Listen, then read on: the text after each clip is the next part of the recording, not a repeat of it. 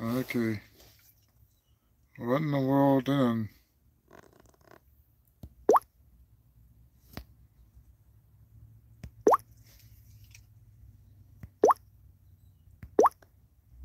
No. Let's flip this thing on this way.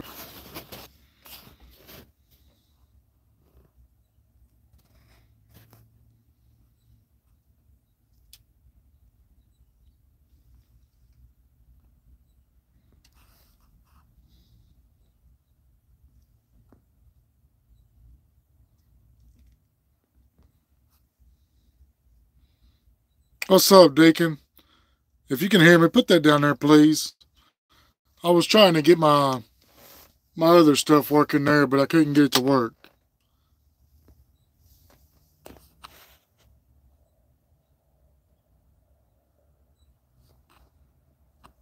Adam, I ain't too far from you.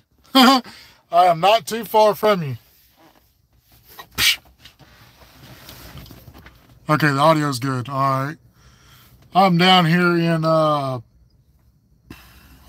am I at? Where we at, Bella?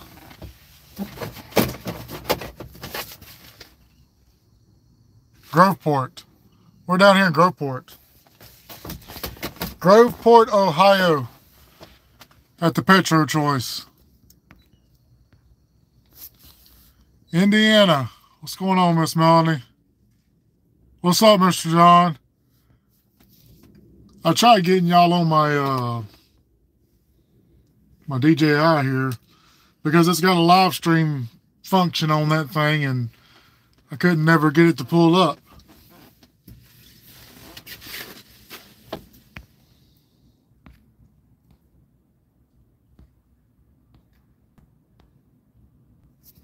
Adam, where you at in Columbus over there?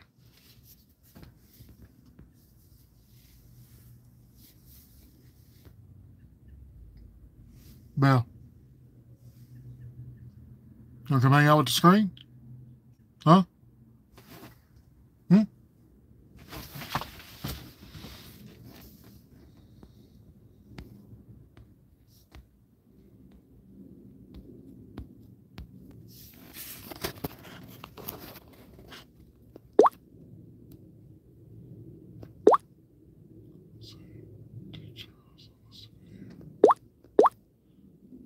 Nice.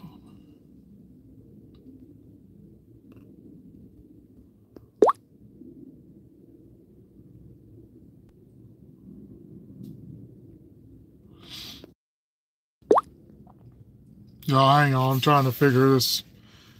I guess they updated the live stream stuff and it's got all different kind of stuff on the side of it now, so I'll just give me a second here. Hold on. Oh, that's what I want.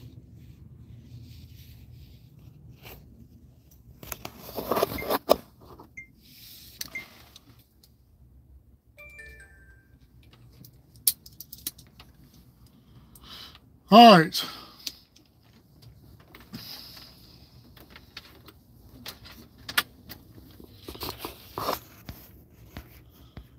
All right, let's see here. Hanging out in a dumpy pilot, huh? Yeah, them pilots are a real dump hole. We call them pilots.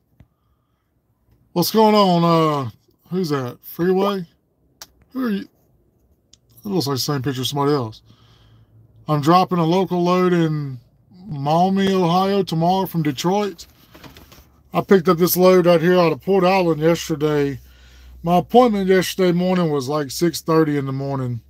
I got down there and two of my products was not ready. So I sat there from 6:30 in the morning till 1:30 yesterday evening, which kind of is what it is. That's part of trucking. I mean, everybody knows that, but I had another load to pick up out of Louisville in the morning, going back down to Clanton, Alabama. I'm not going to be able to get that load because obviously I'm sitting here at the place to unload in the morning. So they had to give that load to somebody else out of Louisville because I couldn't make it. I drive a bulk fuel truck here. It's a pretty good gig. Tanker Chemicals. Hey Nancy, I seen you on another thing. I was trying to get the DJI thing to work for live streaming, but it wouldn't work. So, or I don't know if you could see me or not, or hear me or whatever. But yeah, didn't get it to work. I wish I could have, because of course y'all can tell that I'm not in my truck, so I ain't got no way to hold this camera up and keep it still. So I was trying to use my DJIs to go live, and they just wouldn't work.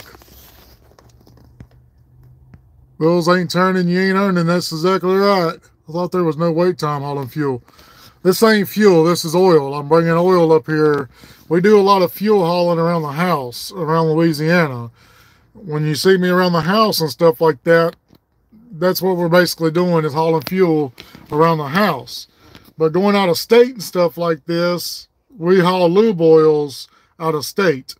Well, lube oils and stuff, it's about like anything else. There is waiting time. There is sometimes waiting time hauling gas and stuff too. If you ain't got no allocation at the loading racks, or if it's like state of emergency and stuff like that, and there's boo-koodles of trucks at the rack, you can wait for hours and hours and hours and hours to get a load of fuel. So getting loaded tomorrow in Delaware, Ohio, and sending her on down to Charlotte. Ain't nothing wrong with that. Okay. Yeah, I don't know. I couldn't either. I was trying to look at it and off my phone, and I couldn't never get it to come off the waiting on me screen.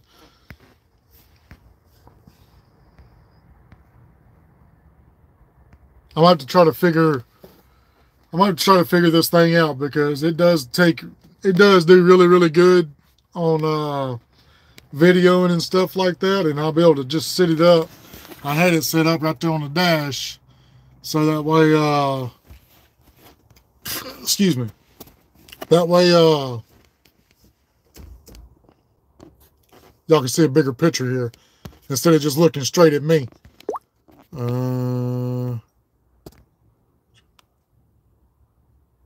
Gas stations. I like gas stations. Random guy asked, would you rather deliver to gas stations or bulk plants?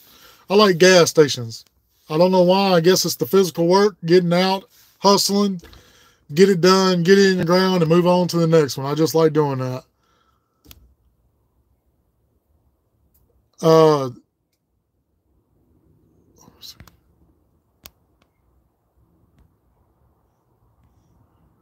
Hey, Mike, first time tuning into a live. I appreciate it, Evan.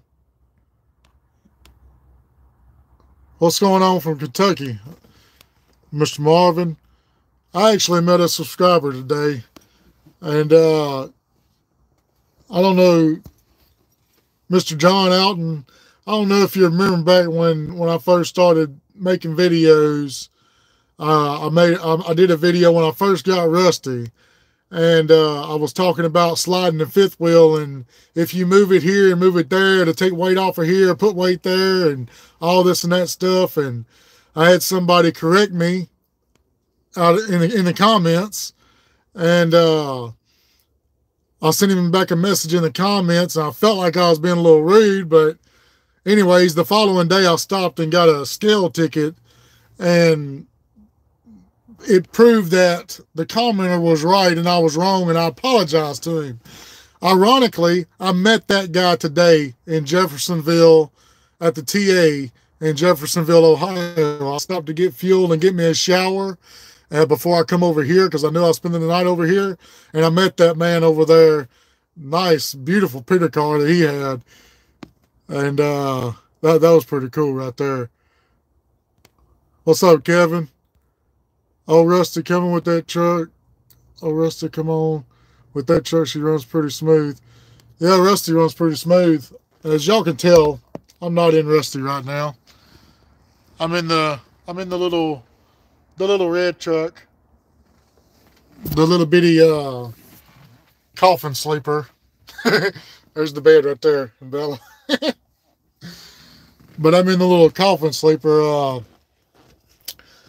at the end of that last video I posted, I told y'all about that windshield the back window getting busted. And that following Monday, I got the DEF trailer. Before I got the DEF trailer, I had to go run and get that glass replaced in the back window. And I got the DEF trailer. Went and run me a load of DEF on Monday and Tuesday. Come back to the yard Tuesday to drop the DEF trailer off and pick my trailer up. And yeah, them brand new fenders done broke again. So we got a little heated over that right there about them fenders.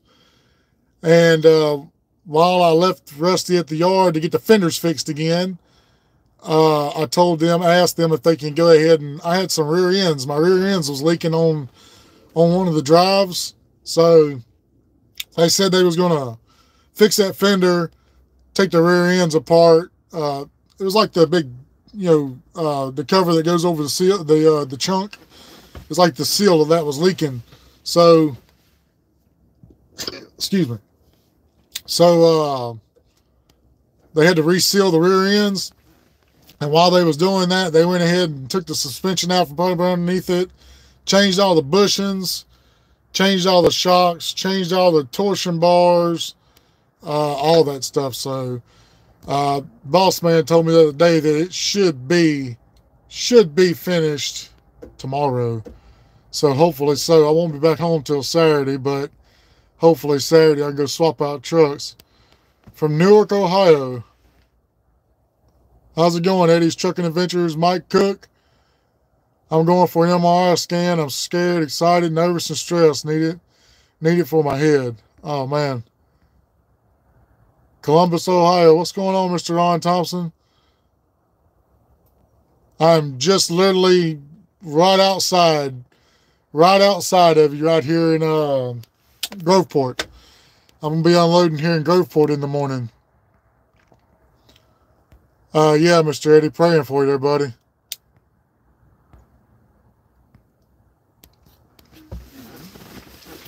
For some of y'all who was wondering who that person was on the last video at the very end of it, if you watched it all the way through, and we got down there to, the cancer sucks type deal, my uncle passed away last Wednesday after a 5.5 years, almost a 6-year battle with cancer, colon cancer. It finally took his life on last Wednesday. That's a pretty sad day for all of us. That's why I hurt so much. Yeah, that's a rough thing right there. But we had I ain't been making a lot of videos because I've been off a lot. I was off last Friday. I was off what's going on, Mr. James from Connecticut? I was off last Friday, Monday and Tuesday. His funeral was supposed to be Monday, but it got changed to Tuesday because, I'm sorry, y'all. I accidentally hit the wrong button.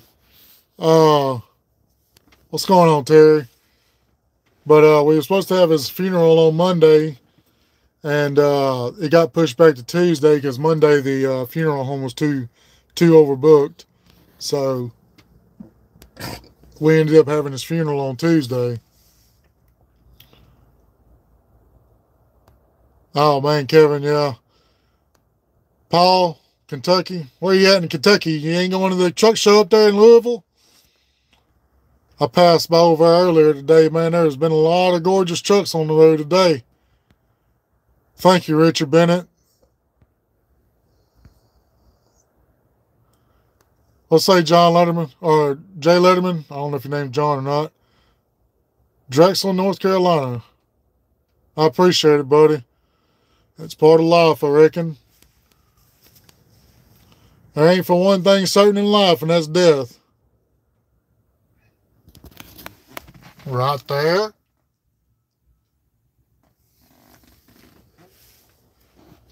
You might go this wish. Oh, I wish I'd known you was in town. Steaks on me, huh? Hey, I'm in town right now. I'm from East Kentucky. I might go this weekend. Man, I wanted to stop by there tomorrow on the way back just to go check it all out, but I don't like doing things by myself. If I do something like that, man, I want to go with my family. I was telling my brother on the phone earlier, man, we need to make next year we need to make a full week off. Come up through Kentucky, go to that little dinosaur world thing up there, and go to that Corvette museum, and go to Kentucky Down Under and all that stuff, and just make our way up to Louisville to go to the truck show and stuff. That'd be pretty cool. I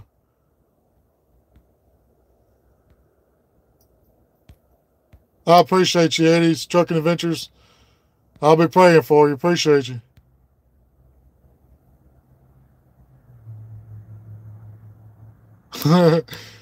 Yeah, I know that freeway. Grass is growing out now. It's about that time. I know it's about that time. Oh my gosh, 4 inches of snow.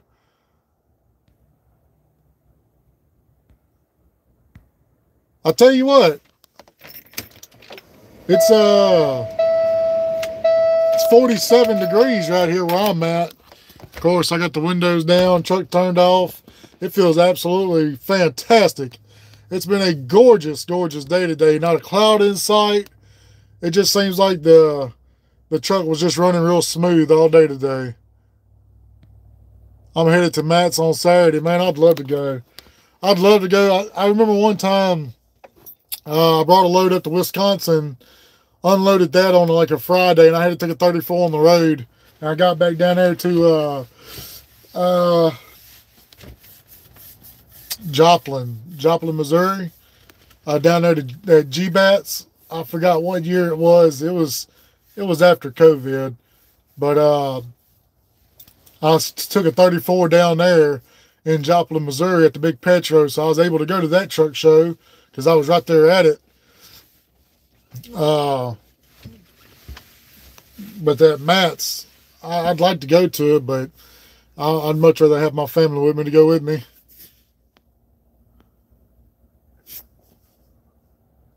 Yeah, she is. Belle. Bella. What you doing? Huh? What's up?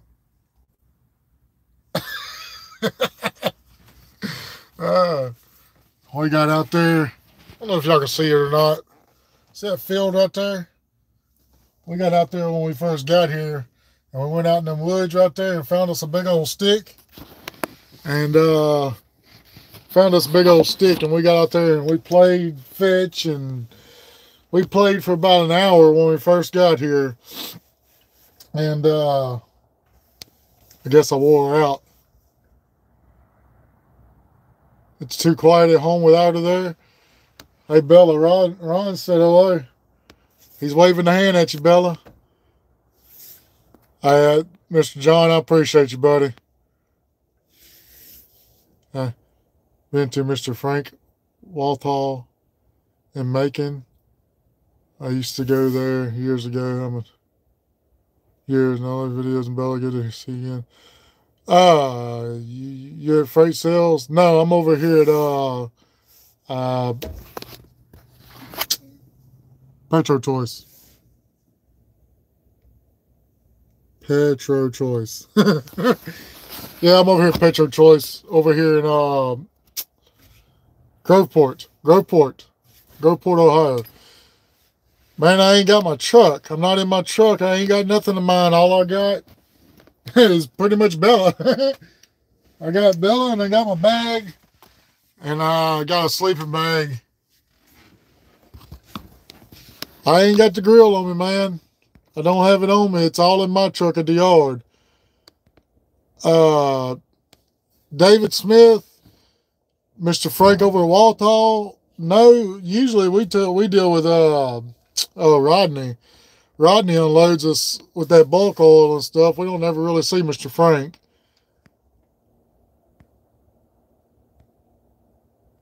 I was at Matt's years ago, and the place was just packed, jam-packed. I bet it was. All the pictures I've done seen floating around on Instagram, There's a lot of stuff going on over there.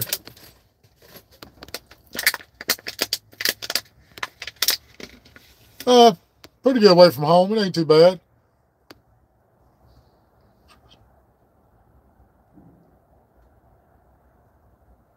At Kinley 95.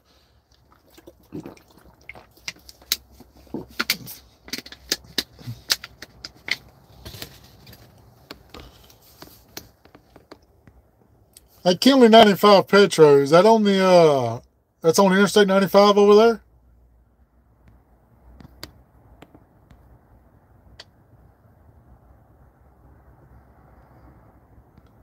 I gotta get some more made, man. I gotta think. I think I got one more in the closet. Yeah, at Exit 106. I thought so. I think I got one more in the closet, but the post on the thing ain't there anymore. I gotta get some more made. I gotta get some different colors and stuff made. At the 106, okay.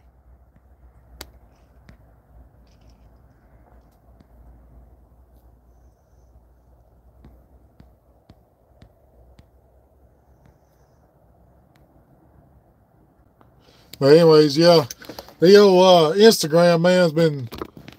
You don't have your. Yeah, very expensive trip. Very expensive. But the Instagram thing, man, they've been blowing it up with pictures of that mats going on over there, and they got some. I mean, a lot of the times you see these truck shows and stuff like that, they pretty much the same trucks go to all these shows and stuff like that. But every once in a while, people start building the new trucks, and like Semi Casual did them new 589s just across the road, Mr. Ron, just across the road. Semi Casual did them two 589s they got, that flat top one, and then they took that stand up one they got and chopped the top on it and put that regular sleeper like his own Rusty on that thing. And man, them trucks turned out fine. Fine, fine.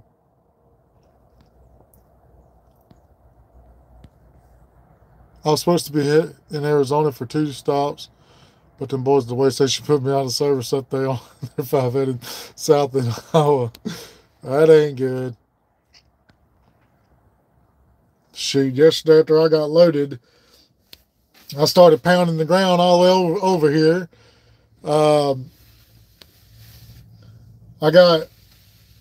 was going to stop south of Nashville yesterday and do my 10 there. But then I was like, you know what? We need to get on through Crashville, like everybody calls it, tonight. Get on the north side there. What's up, Mr. David? Oh, yeah, the 589 will take me a while to get used to that. Now, the way the outside are the ones that the Semi-Casual done, they look good. The inside still looks like crap. You ain't changing that. That just looks like crap. The purple and orange one, I guess I ain't seen that one yet.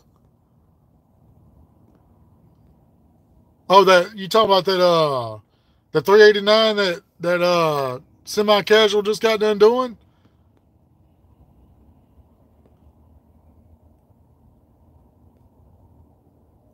Anyways, so I stopped there at White House, Tennessee, yesterday evening at the yeah, Digital Dash is garbage. Yeah. I know which one you're talking about, dude. That purple and orange one. Yeah, that sucker looks good. But I stopped there at White House, Tennessee last night at the Loves.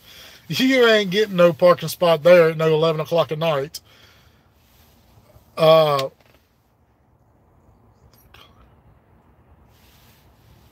Yeah, the flat top one was the orange one.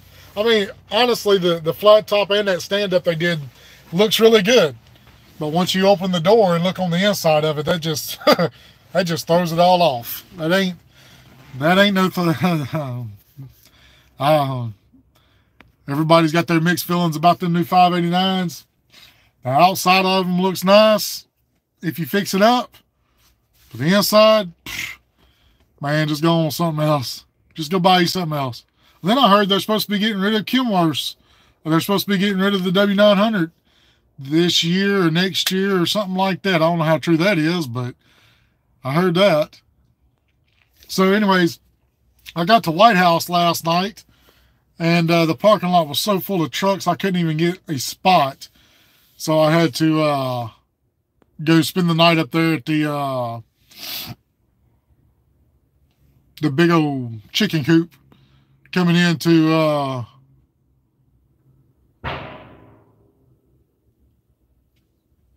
right, Mr. Ron, I appreciate you. Gentry sounds about the Blue Pea with the camera doors on the slipper. Yeah, I've seen that too. I've seen that too, Mr. David. Mr. Ron, be careful. Crap. Y'all see what I'm saying? I ain't got nothing to hold my phone. So yeah, I had to go spend the night at the chicken coop last night. And then woke up this morning, man, there was state troopers every day somewhere. Only good thing about staying out at one of them chicken coops right there is they don't normally bother you. But when you get up the next morning, you can leave. And when you come out of their parking right there, you don't have to cross over the scale. You can just pass right beside it.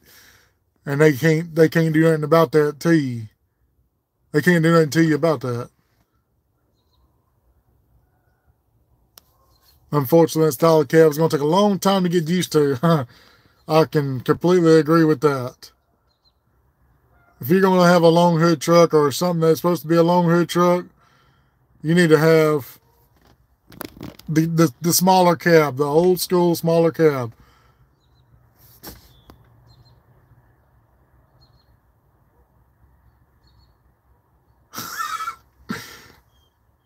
You ever get around Wichita, I'm meeting you for supper. All right. That sure will work. Not the W900. I don't believe that. Lord, Mike, you about to cuss on this YouTube. I don't know. I don't know, Mr. John. I have no idea. He ain't said nothing to me about it. A friend of mine got his shifter in the same time I did because we both ordered them at the same time.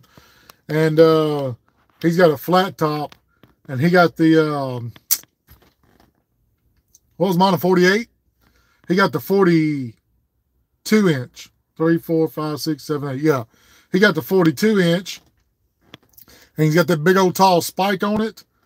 So his sits about, I don't know, about 6 inches above the dash.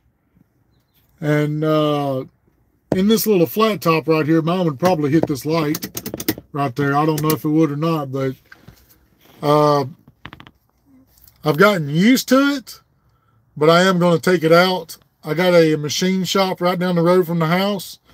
You got to have a TIG welder to weld that stainless and stuff. And they got a machine shop right down the road from the house.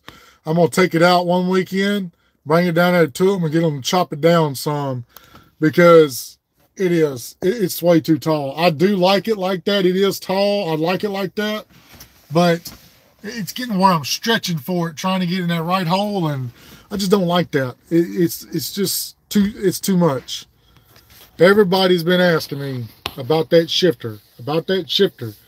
You ever gonna chop it down? I mean, it's too tall. It's time.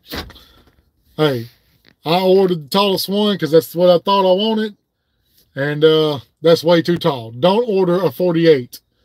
A 42 would be, a 42 would probably be right, or maybe just a little bit taller than the dash right there.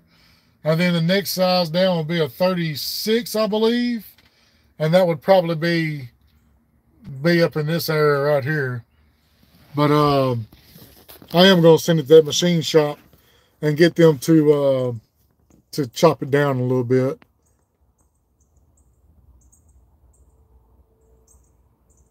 But to answer that question, I don't know, Mr. John. He ain't said nothing to me. Ain't nobody said anything to me about it. So I don't know. Bella, you want to get outside? Huh? Huh? Come on. Come on. Now, hold on a second.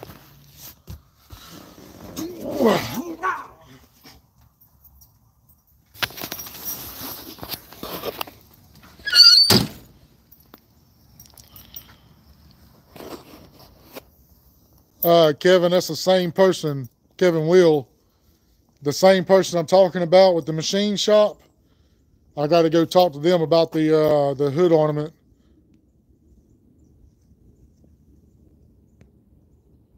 The hood ornament, I want to get them to make for me. I'm going to tell y'all in a minute what it is.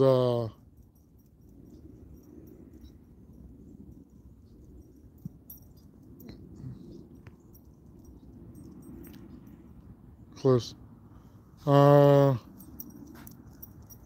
Eco Cave 0222, like your video's been watching for the last few weeks. Just finished my first week training at my new job. So glad I made the switch from dry van to fuel tanker. Can't wait to get carded. Oh man, you'll love it. I wish I'd have done fuel a long time ago. I used to pull actually I gotta get me a shirt on real fast, y'all. Long sleeve. I used to pull a low boy and flatbed and stuff like that, and I enjoyed doing that because it was a lot of outside physical labor, but there was a lot of sitting around waiting time and stuff like that with that as well. And I just didn't like all that. And man, I wish I'd have started hauling fuel a long time ago, because there's not a lot. Oh crap! Sitting around waiting with fuel hauling and stuff, and it's more of a fast-paced type of ordeal. I'm coming, Bella.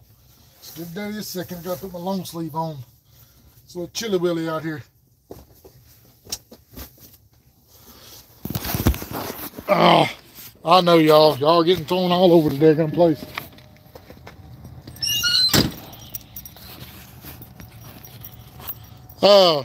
Rusty's at the shop.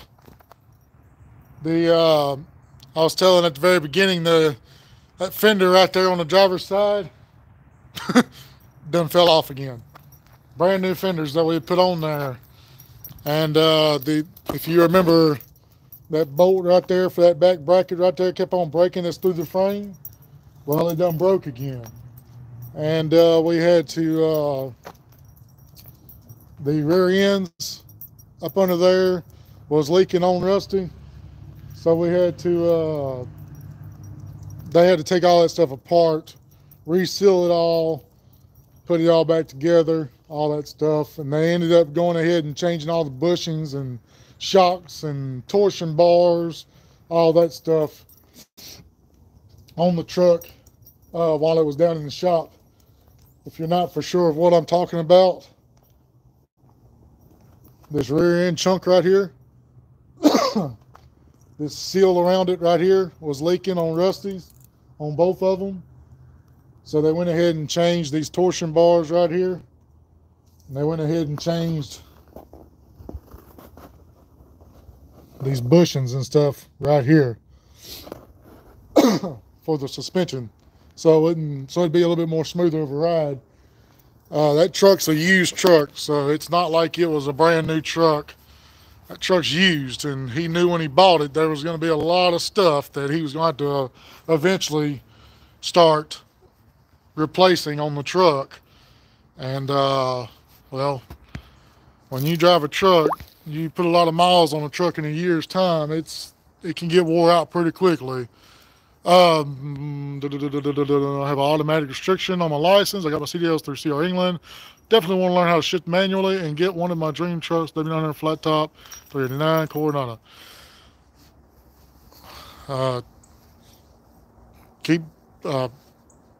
Shifting ain't hard at all. It is freezing cold out here, y'all. Shifting ain't hard at all. Once you learn how to do it, it's kind of like riding a bike. What in the world is going on here? It's kind of like riding a bike. W900, I'd love to have me a W9 studio sleeper. Y'all hold on a second. What are you doing, Bella? Oh, good grief. Where's that stick at? Go get that stick. Go get the stick. Go get the stick. Whoa, you hear that barrel? Huh? Hear that? Oh, it's the phone. Come on. Go get the stick.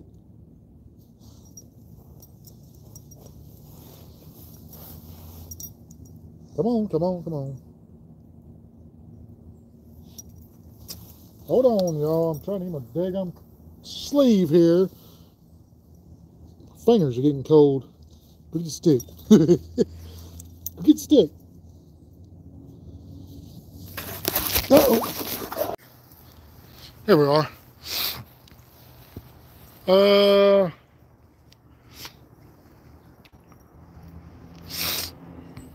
Mike, when you do your 34, and I should be back out there in 2 or 3 months, you'd be out there to hit the work. Remember, if the wheels ain't turning you. And I heard that. 34 I'll do at the house. That trailer right there is slap full of them barrels, and it's getting colder out here, so it's making them popping noises. Oh, Kevin Cummins, glad to see you're doing good, missing the videos, man. I'm doing better than I deserve. Everybody is, man. There's just been a lot going on. It kind of got me out of the motivation. I mean, y'all keep me motivated to do this stuff, but it's hard to... I'm just going to shut up now. I'm just going to be quiet. There's just a lot of stuff, you know, that goes on.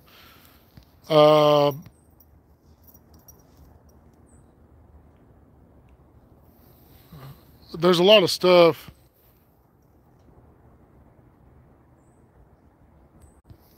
There's a lot of stuff that goes on in everybody's normal life. And Bella's looking at that bottle thing. Hey, where'd that stick go? Where'd that stick?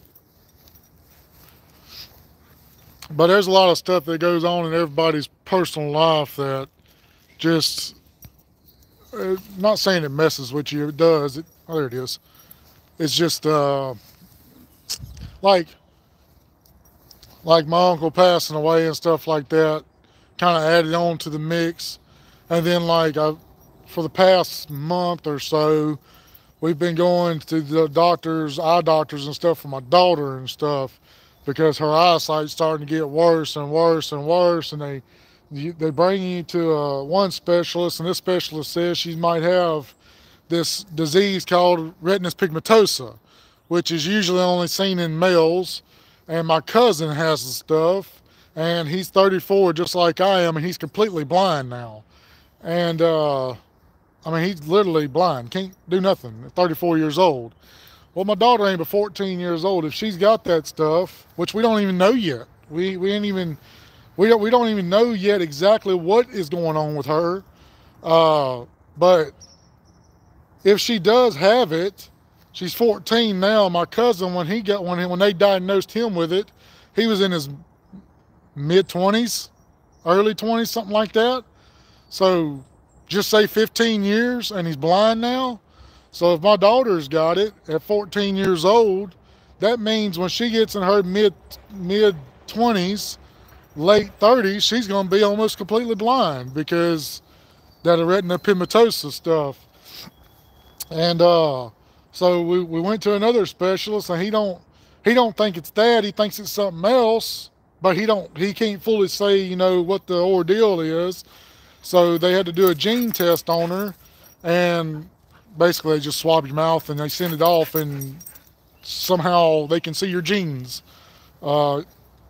And supposed to, long story short, it's supposed to tell exactly what it is. If it's the retina pigmentosa or some other kind of disease, things that he talked about. Here. And so you got all that stuff that plays in on your mind and all that stuff, you know, along with trying to make the videos and all that stuff. And it just, I kind of got out of the motivation to it because you get so much more stuff on your brain. And there's a lot of truck drivers that watch this channel right here and ex-truck drivers, and y'all know exactly what I say when you get behind the wheel of the truck, you just kind of want to be in that peace, you know, you want to be in that quietness so you can think and you just don't want anything else to do except think, you know. But there's a lot more stuff that I can't talk about because company-wise stuff. But anyways, that's why I kind of been unmotivated to make videos. I got another video to post right now. I just ain't posted it yet. And like the other day, I sat there for, I probably sat there for 5 hours editing on this video that was almost 5 hours long when I started with it. And I got it down to 55 minutes and didn't even finish the video. So, but there is a lot of stuff that I want to get back into recording and stuff like that. Like a lot of people talked about me making a little cooking thing, you know. Well, my stepdad went out and bought me a Traeger a couple weeks ago, and I've been cooking every freaking day on that thing. It's a wood pellet, the pellet grill. And dude, if you don't have a pellet grill, you're missing out. That's a good investment for a barbecue pit right there. Them things are awesome. So I told my wife that I wanted to start making cooking videos and stuff, showing how we do different things that we cook on the Traeger and stuff. You know, meat-wise of the carnivore diet thing. Freeway, no, this Pete does not have a Detroit. It's got a 565 Cummins in it. You caught the devil with those fenders. Man, you ain't lying there, David Smith. Them daggum fenders, man. I told the boss man the other day, just take them off. I told him just take them off the other day and put them quarter fenders back on there. We still got them quarter fenders that was on the truck when we first got it. I told him just take them daggum half fenders off, put the quarter fenders back. I didn't have no problem with them. From Akron, Ohio. What's going on? Scotty? What's going on, Mr. Scotty? Bella B, the new camera dog. Hey, I got some stuff. I got some stuff in my truck. When I bought them cameras, I got these little different mount setup things, like 3 boxes of them, so I have all these different mounts. And one of the mounts is Velcro, and I'm gonna eventually put her. I'm gonna eventually put her harness on her and just sit the camera on top of her and let her have a camera shot. Is she protective? Friendly chemist. Feed her. She'll be nice to you. That's all I can really say is feed her and she'll be nice to you. But usually when it comes around other people and stuff getting around the truck or coming around me, she kind of wants to let her presence be known. But majority of the time, you feed her, or you give something to her, or you take that stick and throw that stick or whatever, she'll be your best friend. Thank you, Scotty. Oh, that's a good truck. That's a good truck. What are you talking about, Mike, about that W9? I want the flat top with a Detroit certified. I hope people, Aaron, hope people aren't trying to discourage you. No, Nancy, no. I ain't. I don't really have, well, the haters that's on this channel right here, the good thing about YouTube is all I got to do is block them from the channel. So they can watch the video, but they can't comment no more. So that's just as easy as it's going to be. You want to be an idiot, you want to start being a hater and stuff like that, you'll just simply get blocked and I ain't got to see you no more. But I did have one person that I blocked. I'm going to go ahead and say this too while I'm at it. If you're going to email the company I work for, and y'all think I'm lying when I say this, but if y'all are going to email the company I work for and start filling their head with a bunch of lies and stuff like that, man, at least tell the truth, you know? If it's going to be y'all emailing the company over something I'm doing, make sure y'all know what the heck y'all are talking about first before you email it, because this simple person right here, what was his name? Oh crap, what was his name? See, that's how much he meant to me. I don't even remember his name. But anyways, I know where he was from. He was from around Little Rock, Pine Bluff, Arkansas area. I know what his email is. I know what his telephone number is, because when you email the company, you got to put your email in, you got to put your telephone number, your name, the reason why you're emailing, and all this stuff. I don't know if my boss man and them contacted him or not, but I think I just remembered his name. But anyways, this individual emails my company, tells my company, and this is why I made the comment on a couple of them videos about how I'm cooking on the side of the trailer with a trailer load of gas. I mean, you got to be outright freaking stupid to think that I'm going to strike that flame up right beside a flammable trailer. I would never do that. That is stupid. That is absolutely retarded. But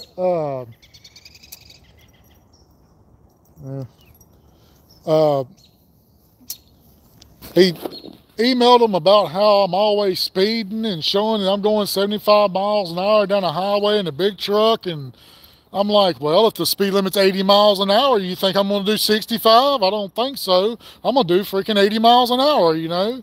That's what the speed limit is. Truck can do it. Might as well let her eat, you know? But anyways, he sent that to him, and he told him how I don't wear my seatbelt and stuff like that. Look, y'all, I don't wear a seatbelt, and I'm not going to. That's just me. That's my personal conviction, you know? I've known plenty of people who's gotten killed in one of them big trucks right there simply because they got into an accident and they couldn't get the seatbelt off and burned up alive or something like that. I don't wear my seatbelt in the big truck. In my personal vehicle at home, I wear my seatbelt. I never have ever worn a seatbelt in the big truck. I ain't going to. What else did he talk about? Seatbelt, cooking on the side of the trailer, with a full load of gasoline. I've never done that. Speed. Oh, and holding the camera going down the road, like he acts like I hold the camera and just go down the road like that. I got mounts. I got a chest mount. I got a head mount.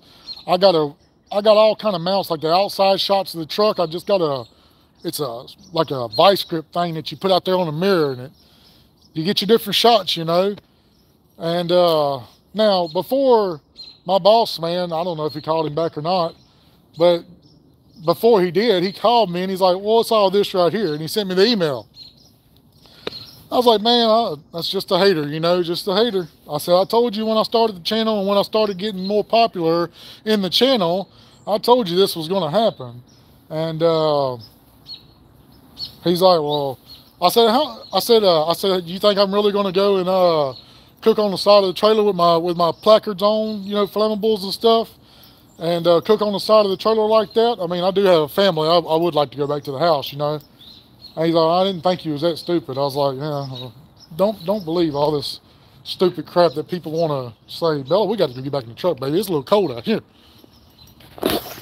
Oh man, I'm sorry for moving y'all around so daggone much. But yeah,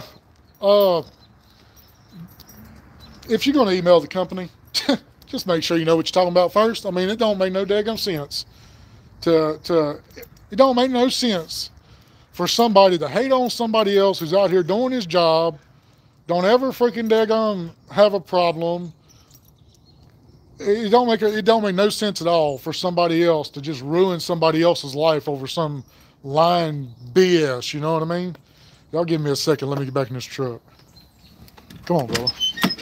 Come on, baby. Set them up right here. Come on.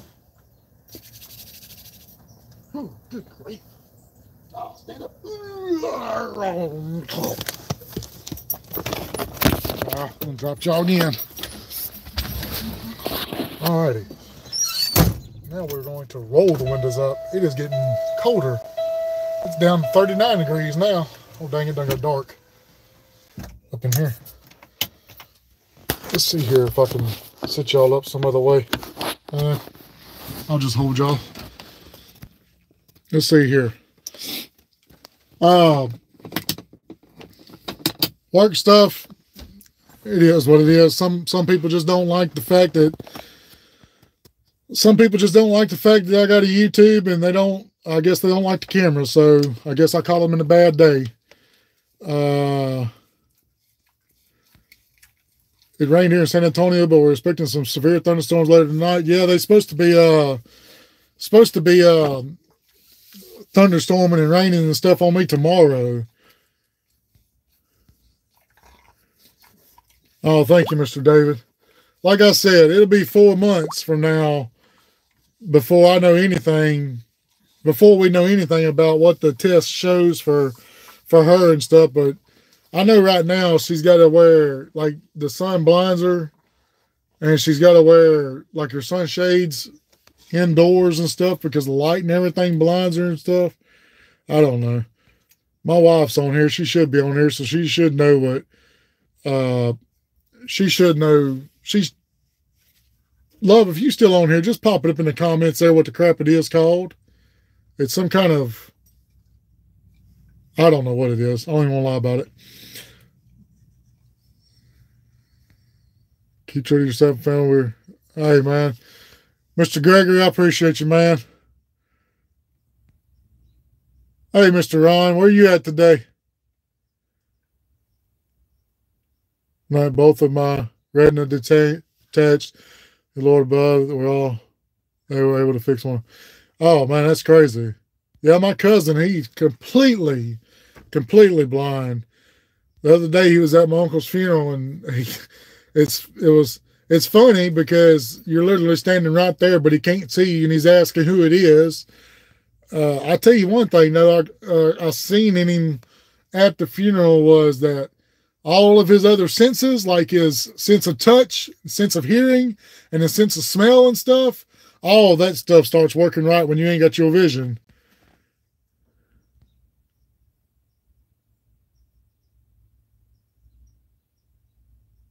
That ain't no lie, Mr. David. My mind's constantly just,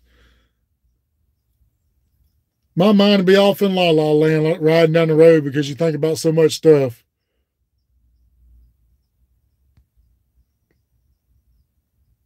You putting a drop visor on a W900. Oh, okay, go ahead. What size is it, Mr. Ron?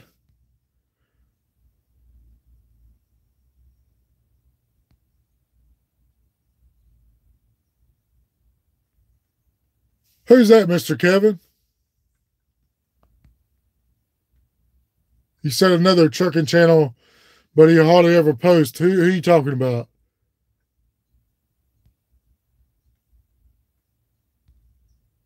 Lebanon, Tennessee. I appreciate it, Jason. From Mount Corey, Ohio. Where's that at, Mr. John?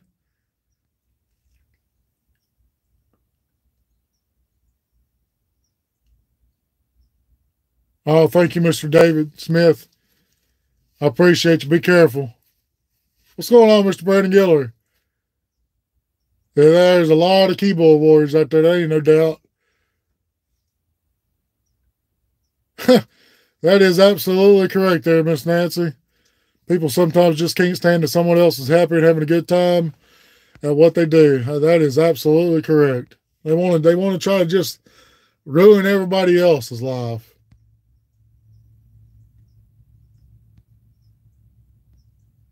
There are too many haters out there. Well, I'll say they are jealous and they can't do nothing. That's all it is, too, y'all. Then the haters are just miserable in life, and they try to make everybody else miserable along with them.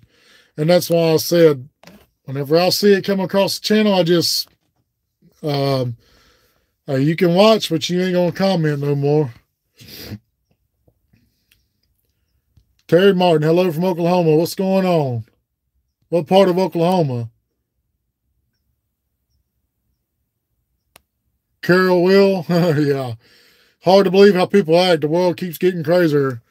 And it's going to keep getting crazier and crazier and crazier until the Lord comes back. What's going on, Nathan Breenig? Nathan Breenig?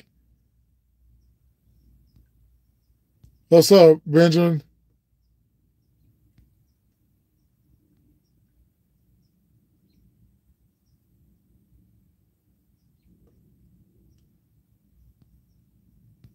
Mr. Ken, hey, Mr. Ken, you're the one, y'all, yeah, you and your wife is the one that sent me that picture.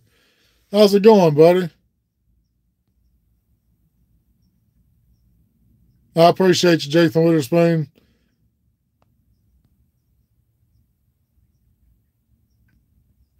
I'm trying to, as long as he stays out the shop. I was thinking earlier, riding down the road, that when I get him back out the shop, oh, Alex, the trucking guy, yeah. I was thinking earlier, when I get him back out of the shop, I need to do a really good deep cleaning on the inside, and I need to get my polishing stuff back out because it's starting to get that type of, or starting to get that time of the year to start getting it dolled back up, if you know what I mean. Yeah, Alex, the trucking guy. Yeah, I seen some of his videos the other day. Hopefully I'll stay there. I seen some of his videos the other day where it was like he wasn't, like he must have been on vacation or something, because he was posting videos, like reposting videos he had already posted at one time.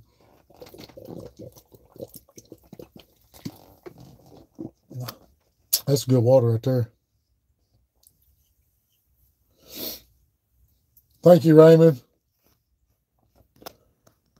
I appreciate you, Kevin Cummins. I'm telling y'all, I ain't got no bearings. This thing right here. From Toronto, Andrew, what's going on?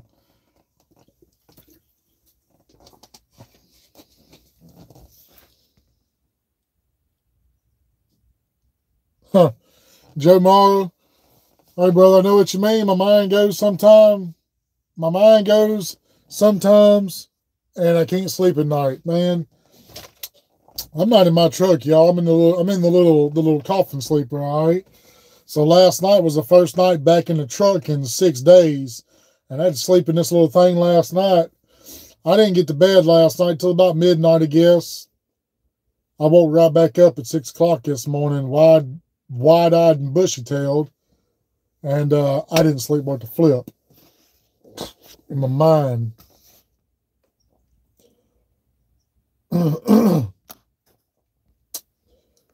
Carol Will, hallelujah, amen.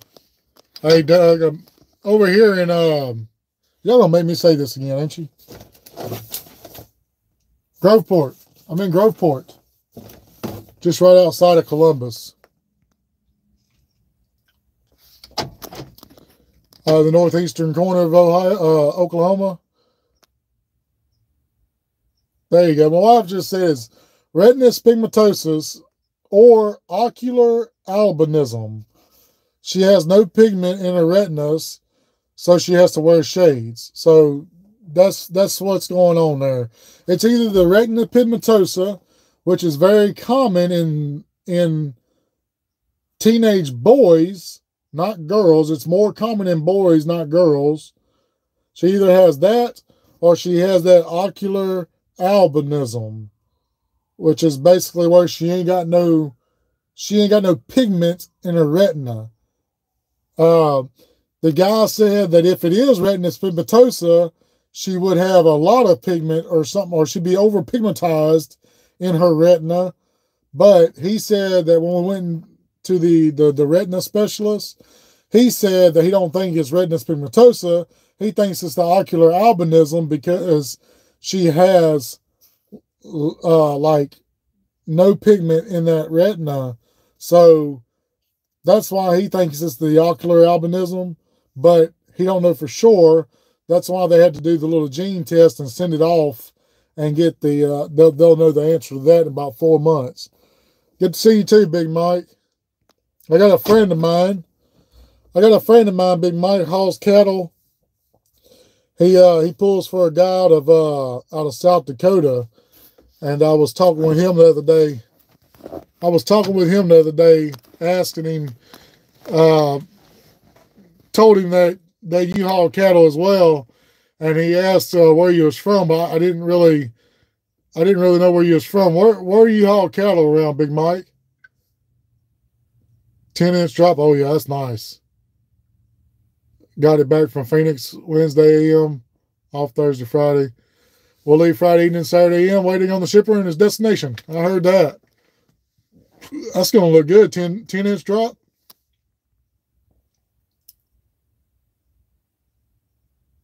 Oh, okay, I got you, Mr. John.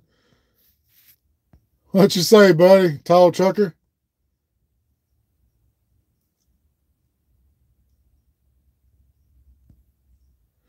Avinar, what's your thoughts on becoming an owner-operator in the tanker industry? Ask my wife. She's in the chat. I tell her every single day, I want my own truck. I want my own truck. I want my own truck.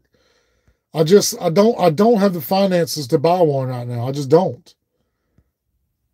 But I'd love to have my own truck. I mean, if it ain't pulling tanker, doing something else, I'd love to pull a reefer unit just because I've always wanted to do it. And I don't know. It's nice when you see them big old nice lit up reefer units going down the highway in the middle of the night. I don't know. I want my own truck so bad right now. It's eating me alive, but I ain't get the finances for it. I'll tell you what, I hit that big old Mega Millions or whatever that Powerball thing is, or whatever all that stuff is. I'd sure have the finances to give me one then.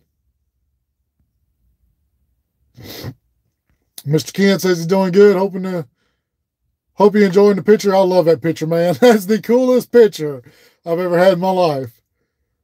And back to Carolinas for Easter. Hope you and your family have a blessed Easter. I hope y'all have a blessed one too, Mr. Ken. I love that picture, by the way, man. I'm so thankful for that. It sits right beside my computer there.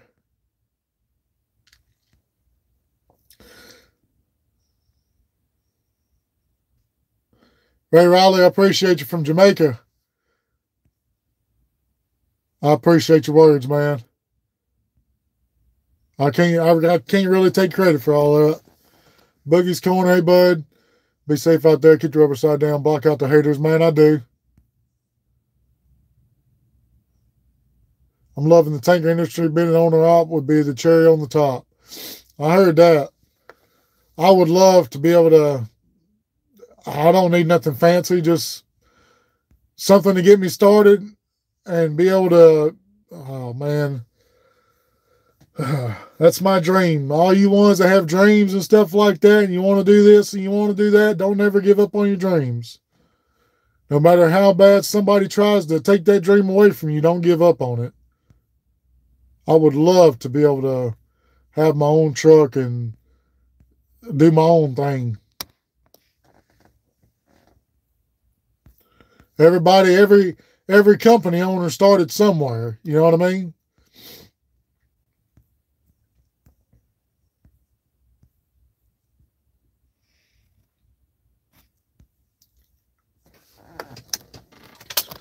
I was going to talk about something tonight, but I forgot.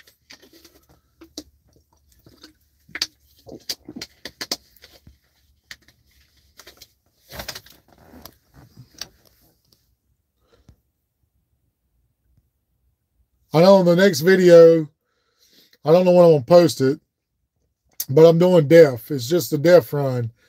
And I said something at the very beginning of that video. It was like I had something I needed to talk about. I was pretty excited about. I never did even talk about it. But the other day,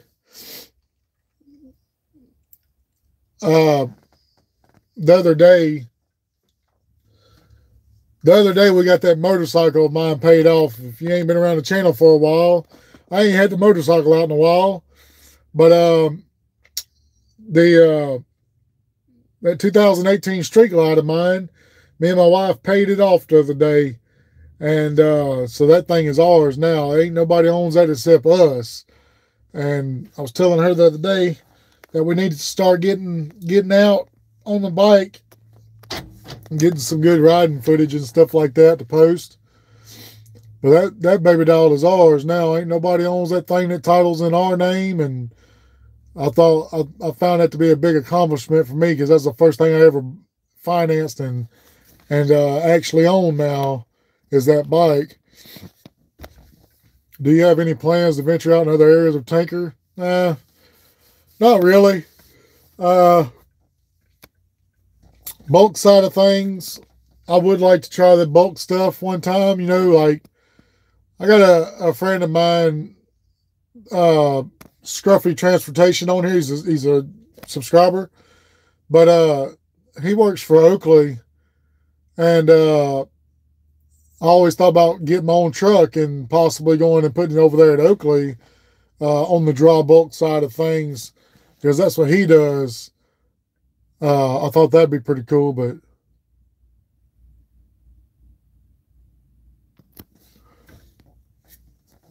I watch your videos all the time.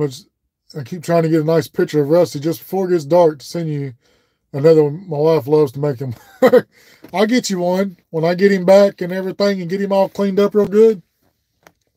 I'll get one for you. I'll send it to the email, to your email. I still got your email, Mr. Ken. But now I thought about getting into that bulk stuff at one time. Matter of fact, before I actually started working over here, I was going to go to orientation. I was going to go to orientation at, oh man, at custom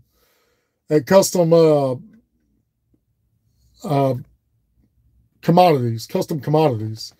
I was going to go for orientation for them to pull a dry bulk with them on that food grade stuff, salt, whatever whatever they haul. And at the time, it just didn't really make any sense because I don't think they was making good money.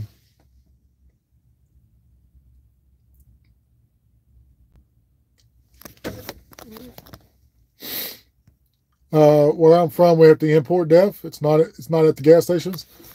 We get them from we pick up DEF from CF Industries in Yazoo City, Mississippi. They got a place down in Donaldsonville, Louisiana. I've never been to that one. It's a CF Industries too. Then there's a place over in Baytown, Texas. They get it off of rail cars. I've never been to that one. I've always just went to Yazoo City, Mississippi and got mine.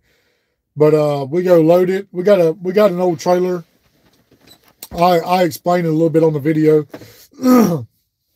But we got a trailer that we converted from a oil trailer. It was a crude oil.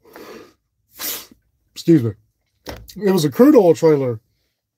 And they took it somewhere and got it spray lined with some liner stuff for that DEF, and got all the piping up underneath it all changed to stainless steel, and they put a little plastic pump on it and hose reel and all that stuff. That way we bring DEF to all the little Southern Loggers.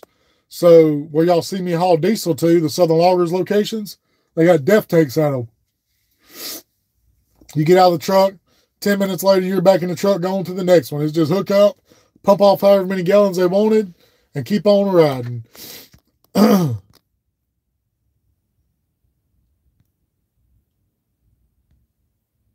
You can get a truck, and as long as you make videos with it, you can write it off.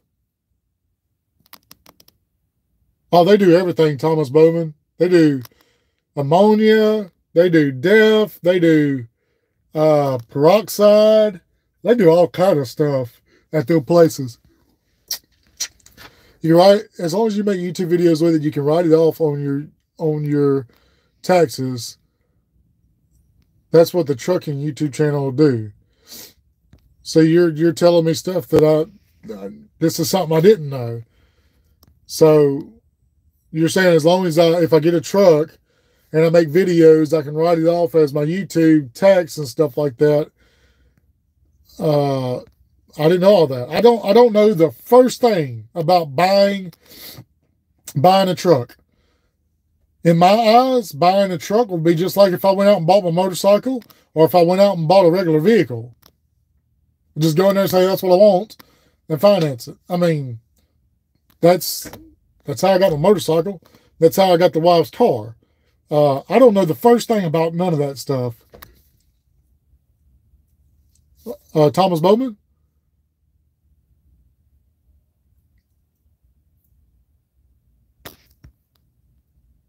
Good call on my name. You did well. Thank you.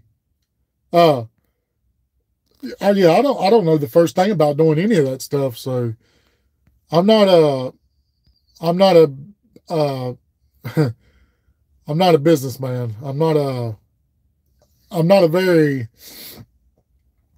well, I'm gonna say it like it is. I'm not very intelligent when it comes to that type of stuff. Now, this truck right here, driving a truck, I'm pretty intelligent in that. But when it comes to all that finance stuff and doing this, doing that, and I don't know any of that stuff. Do a business expense for your YouTube channel.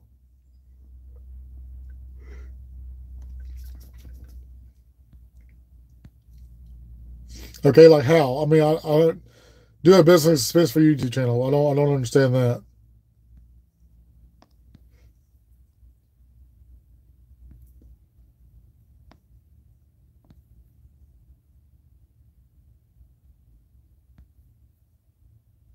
I called a guy the other day. Everybody needs to, Thomas. Everybody. I mean, it's kind of like that. You know, how are you going to know until you do it for yourself? Talk to an accountant; they can help you. Thank you, Nancy. Uh, it's one of them things where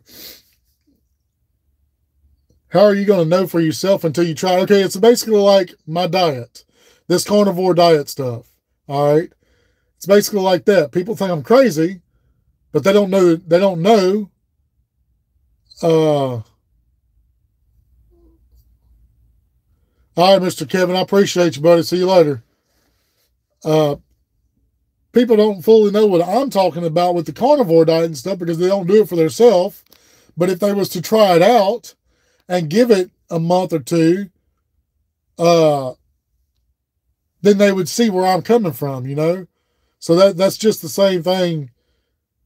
Uh, that's just the same thing with getting your own truck, you know? I'm never going, you may say you failed at it.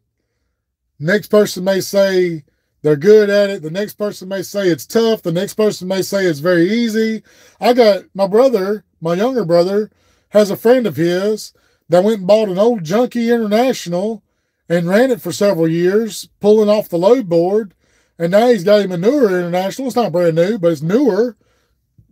And he's still pulling off the load board and he's living it. He's enjoying it. He's making good money. He's making money for what he needs to make it for, you know. But the next person may say that, oh, well, the loads are crappy and everything's garbage right now. I mean, yeah, the rates are bad right now, but you can still make a living off of it. You're not going to make a killing off of it, but you can still make a living off of it. But how can I ever do anything if I just listen to what these people say? You know, it's one of them things. You know, I'm not going to know until I try it. You know. Oh man, I know, Raymond. I know. I told my wife we got to get it out the shed. We got to get it out the shed.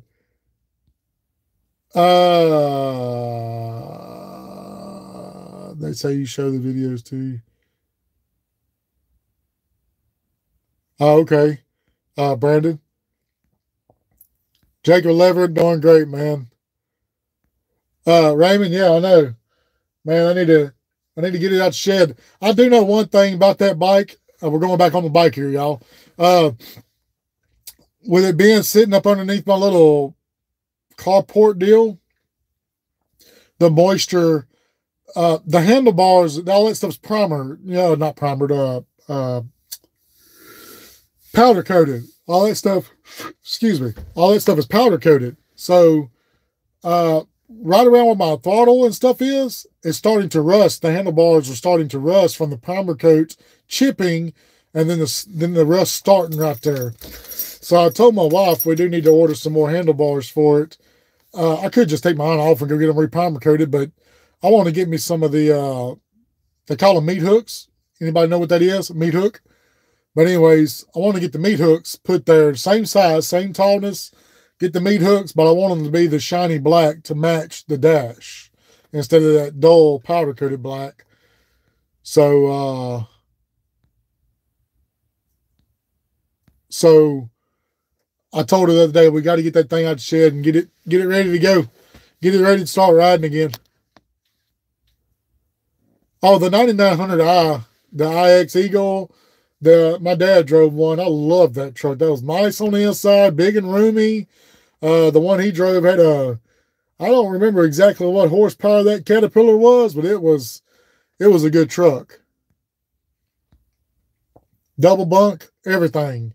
Me and my little brother used to ride with Daddy during the summertime when he had that thing. Nancy, the person's attitude will affect their own. Absolutely. That's absolutely correct. All right. Santiago Morales. How's it going, Mike? I have a question. The truck you're driving is a 389 or 379. Did it come with that front windshield? The truck I'm driving is a 2015 389. It's called a symbol title truck.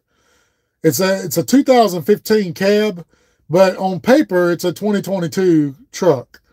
It's just a title assembled. It's not. They don't make gliders anymore, but they rebuild the motors, rebuild the transmissions, or take motors out of this, put in this, put motors in this, put in that. You know what I'm talking about. It's a 2015 cab. Now, the front windshield, that's the first Peterbilt 389 I've ever seen with a front one-piece windshield. I'm guessing the people who ordered the truck bought it brand new. I'm guessing that's how they ordered it. The cab is actually made rounded. Let me see here if I can show y'all on this truck here. Let me see. Let me see if I can spin this thing around. Flashlight. Well, I can't do a flashlight here. Nope. Can't do a flashlight. Let's see here, y'all. No, y'all ain't gonna be able to see. Yeah, y'all ain't gonna be able to see. Anyways, the front, right here where this windshield is, the dash goes to a point right there on the front side of the dash here. It actually goes to a point and it's shaped like the windshield. Well, on Rusty, the dash is curved like that. So the cab was actually made for that windshield. So I don't know. They must have ordered that truck like that from the factory. I don't know. That's just how it was when we bought it. I had somebody, I'm going to say 3 weeks ago, I was down there in Irvington, Alabama at the Loves. Went in and got me a shower. Come back out. And as I was walking to the truck, the people was walking toward me. And I'm guessing him and his wife seen me get out of the truck to go get a shower. And they stopped me and was like, man, is that one of them new 589s? I'm like, no, that ain't one of them trucks. Or he's like, well, what kind of truck is that? Because I ain't never seen no front piece windshield on no 389 or 379 or anything. And I was like, well, you have now. It's a 389. It's a 389, 2015 389 with a front piece windshield. Now, the grill and all that stuff, we sent the truck down to New Gen, down there in Port Allen, Louisiana, and we got the old 379 front end put on it with the 359 headlights. We did all that stuff.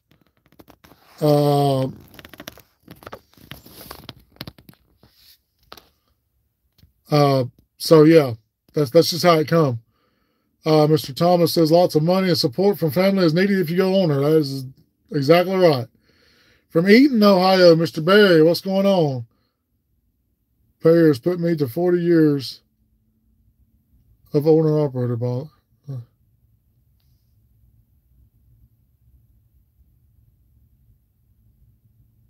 Payers. What do you, Mr. John? And a new seat. Yeah, see the wife. The wife wants her a new seat on the back of it. My idea for the bike now. My idea for the bike is, being I got it paid off now, all you bikers out here. What's going on, Mr. Uncle John? So for all you bikers out here, and ones that own bikes and stuff, quit pushing the lock button. My idea with that bike is I want to get, I don't want to get that, I want to make it like a bagger bike, you know, but not with all that big old wheel on the front and all that stuff. I want to get the wide tire kit put on the front to where the tire's wider, like the back wheel, they both match. That's what I want to do, because I think they just look freaking awesome. But I want to get the wide tire kit put on the front. I want to change the handlebars to the meat hooks. And then I want to take and put a center kickstand on it and an air ride suspension on the back.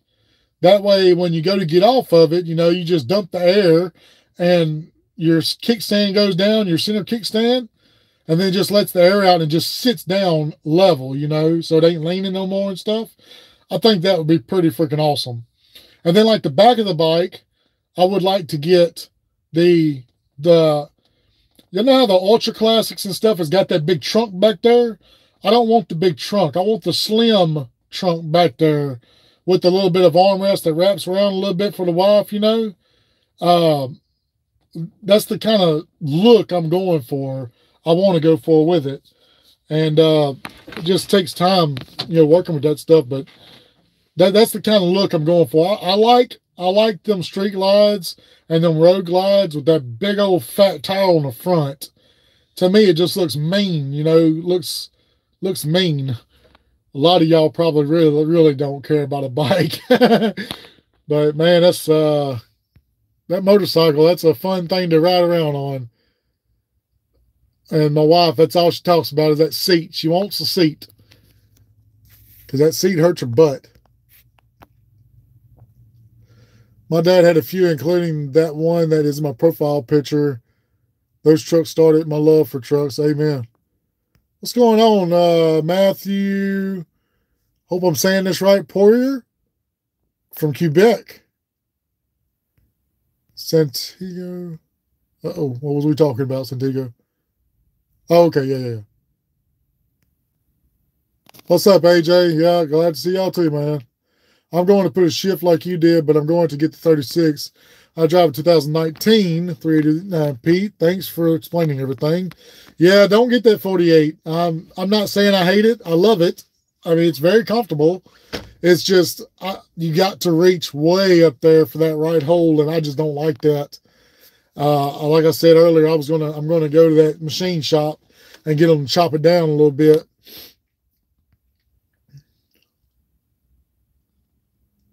I appreciate it, Santiago. I think the biggest thing in owning your own truck, other than having a customer base, whatever that might be, you have to know your cost per mile. What's up, Timmy? Legend makes a good air ride, and Advan Black sells a tour pack like you were talking about, color matched. Okay, Advan, I'm going to have to look for that tonight online. Legend, I have been looking at their air ride stuff, and I have been looking at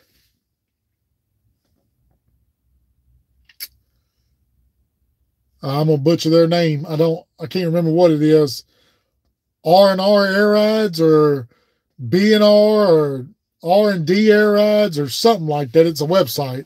It's a custom bagger website. They got air rides too. I've been looking at their stuff too. Let's go fishing again. I need to. Man, y'all don't. I wanted to go fishing this past weekend, and there was people posting pictures and everything of they was killing the white perch this past weekend on Saline and not Saline. I'm saying, yeah, Saline and Larto Lake. They was killing the white perch this weekend.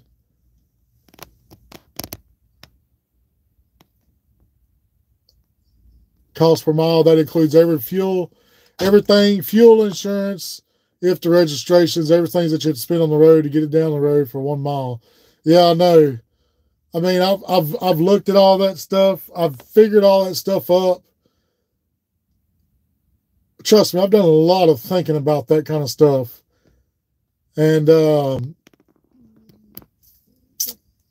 yeah, I'm gonna leave it at that. I've done a lot of thinking about a lot of that stuff.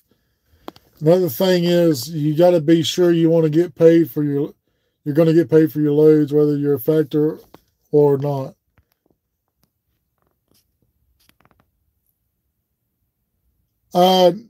Timmy G, nah, I'm gonna shoot back across there to Cincinnati and run back down there to Louisville, and come back down through Nashville and all that stuff. They're probably gonna have me going towards Shreveport to go get. I'll probably be able to make it back around Little Rock tomorrow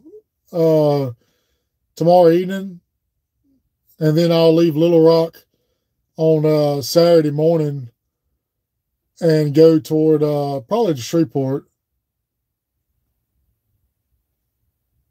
They'll probably have me going back to Shreveport to pull a load to flush the trailer back out for next week out of Shreveport.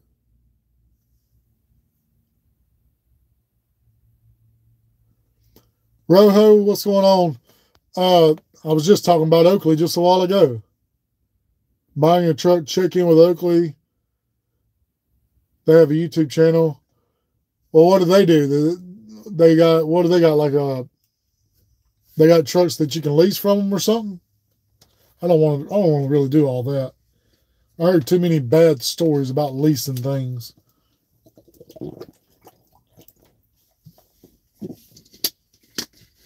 Bella. Yeah, right back there.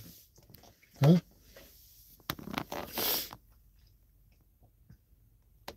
And I've even thought about going that route. Leasing something, just doing some kind of lease or something like that, but I've heard too many horror stories about all that. You live just south of the Marion Scales there? Oh, okay.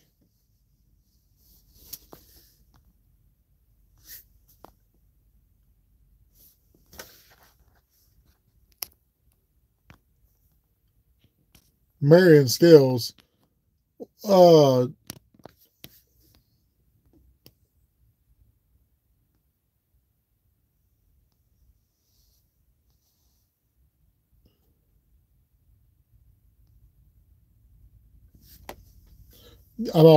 all messed up here, Timmy G. Marion Scales, where's Marion at? I know it's Illinois, but where at? 57. 57 runs across through shoot, man. Oh, Marion. You talking about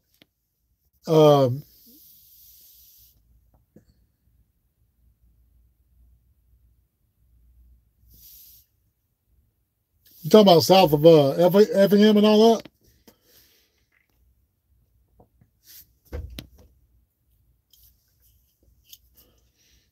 Of course, I'm on the phone, so I can't pull up my map and look. Keep on sliding y'all around. Sorry.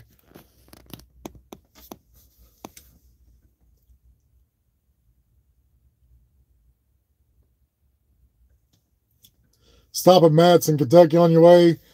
I know it's not your kind of thing. You're a godly, honest trucker. Stay safe. God bless. Man, look. Yeah, 46. Yeah.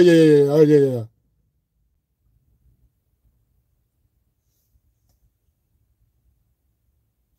Yeah, on operators, yeah. Like I was saying earlier, I have a subscriber who actually has got his own truck and he's leased on over there. And I've been talking to him a lot lately here about how to get a truck and all that stuff.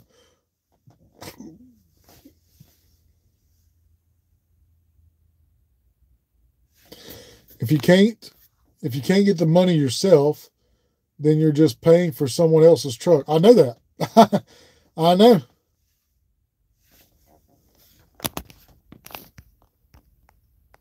Matt's thing.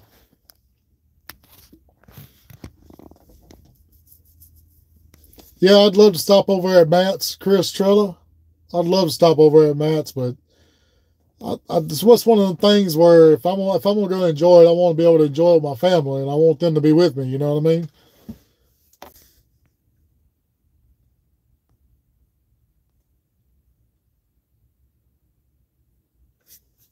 Plus, I mean, I see a lot of like they've been blowing Instagram up with the pictures and little videos and stuff like that from Matt's over there going on right now. That place has got a bunch, a bunch of trucks over there.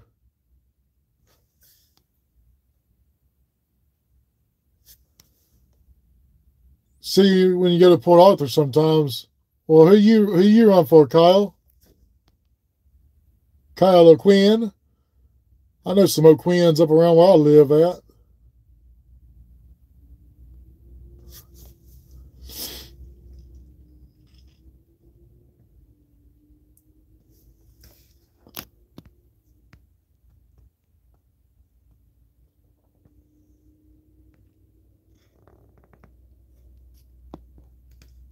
Who you run for, O'Quinn? Camilla Taint Lines?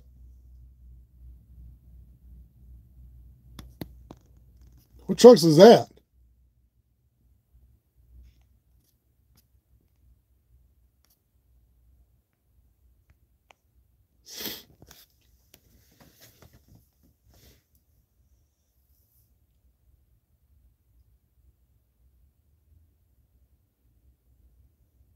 Oh, pneumatics?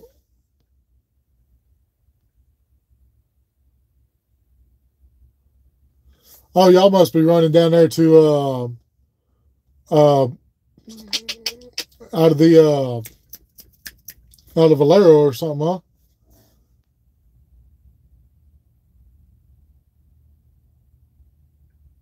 Oh yeah, yeah, yeah, yeah, yeah, yeah, yeah. Yeah, yeah, yeah. I know you I know okay. I got you. I know what you're talking about now. We got a Valero, yeah, yeah, yeah, yeah. Cody, I'm over here in uh every time somebody asks me where I'm at over here, I can't remember it. Groveport. Groveport. Over here outside of Columbus. Oh crap, I gotta flip y'all around. Plug my phone up. Maybe I can get my phone to sit up right here.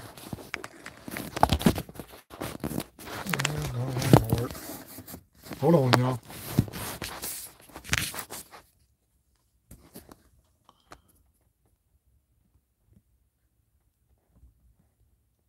Biodiesel products, okay. Okay, do it right there like that. Okay.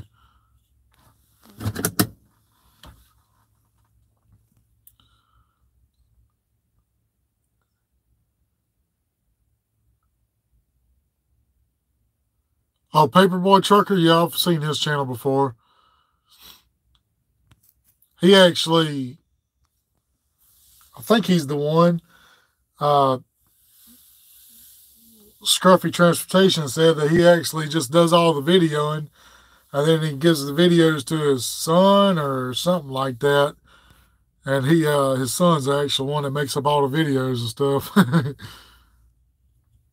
But yeah, he pulls a dump trailer for them.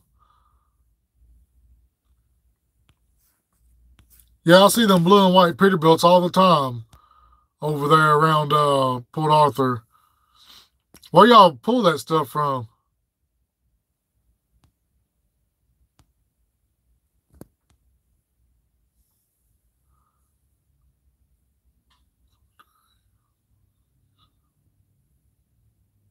Oh, okay, that's cool.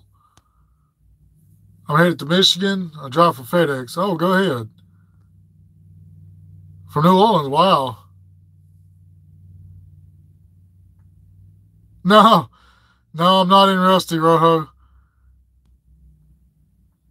Yeah, the Rusty had last week I pulled a def load and I come back from that def and the fender the fender on the driver's side, if you've been hanging around the channel for a little while, you know we've been having problems on them daggum fenders. And the fender on the driver's side done broke again. So I got a little upset with it, left it at the yard and told them they need to fix the crap. And while it was down, the rear ends was leaking on it. So they had to take their back covers off the rear ends and reseal them. Used truck, y'all. It's a rusted truck. The underneath of that truck is absolutely horrible. Hence the name Rusty. It's horrible. So the seals was bad on it. So they had to take the chunks apart, reseal them, put the covers back on them. And then I guess while they was doing that, they decided to go ahead and change all the bushings and shocks and torsion bars and all that stuff underneath it. So they done all that stuff. From what I heard, it wasn't at the yard today. So I imagine it was at the alignment shop getting realigned. So, yeah. I'm not in Rusty. I'm in the little coffin sleeper truck of ours, our little spare truck. It's not been enjoyable, that's for sure. But can't make no money sitting around the house.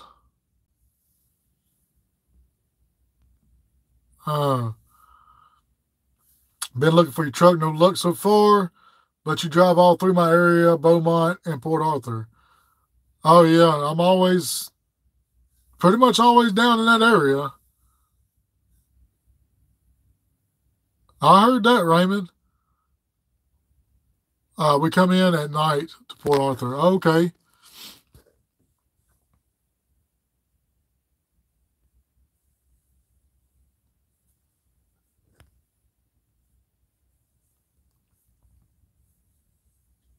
But y'all do go to the big Valero plant right there, right? I think you said that. Yeah.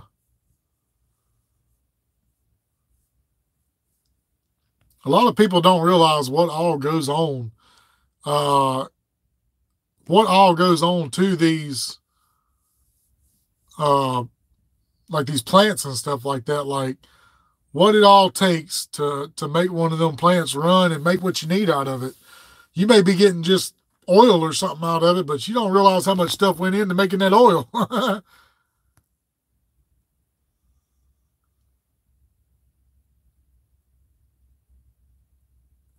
Oh, I'm trying to. Thank you, Nancy. You have a good evening, too. All right, love. I'll call you in a little while. I won't be much longer. We'll probably hit that 2-hour mark, and then I'll probably be shutting it off.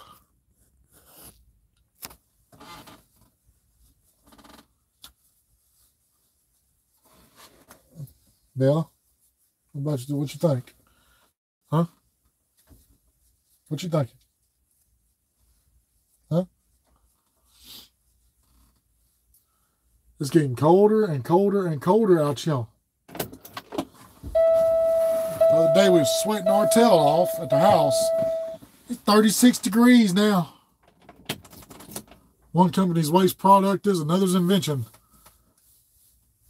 There ain't no doubt. The Diamond Green. Oh, you talking about the place? You turned down 7th Street right there. That new place they built right there. Man, that was horrible when they was building that place right there. When they was building that Diamond Green place or whatever, traffic was so daggone bad around there. I hated going down there to Port Arthur.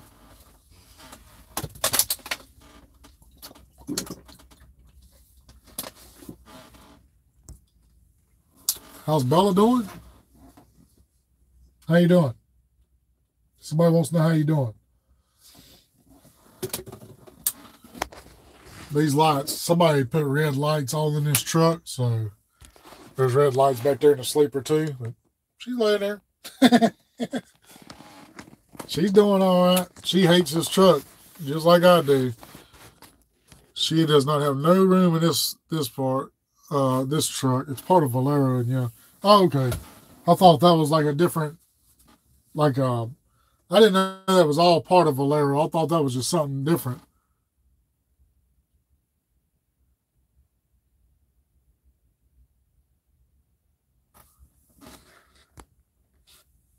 Um, get his son to edit and post. Send him an email. He'll call back. I'm out. Might be safe from my Bella here. All right, be careful. It's like Bella's doing Bella things. Yeah, yeah, Thomas Bowman, she's doing Bella things.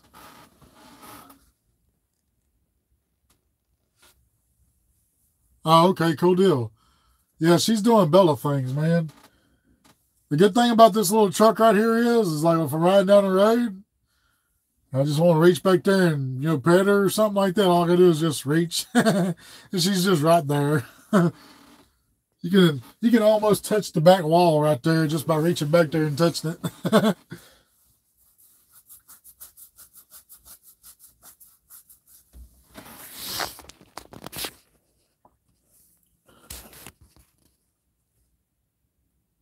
So you mentioned flush diesel. I get that you put it in after the oil loads to clean the tank or so, but who buys diesel with oil remnants? Trash companies to burn stuff? Incinerators? Well, I mean, if you look at diesel, that's all diesel is oil. That's all diesel is oil. Diesel's trash. So the diesel that you put in your truck at the truck stop, the diesel that you put in your tractor at home, the diesel that you put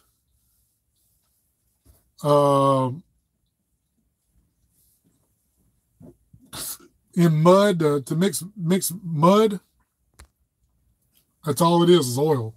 That's what diesel is oil. That's why diesel, when you take diesel and you pour it out, you pour diesel in your hand, you don't see no fumes or nothing come off of it because it's not, diesel is flammable, but it's not explosive. Diesel's a heating oil. That's basically a diesel engine. I could be completely wrong on this, so if anybody else has a different answer on this, let me know. But a diesel engine, the way it works is it squirts diesel in the motor there, and when it gets so hot, it atomizes itself from the mist. That's what actually causes a combustion, is that mist. But diesel fuel is just oil.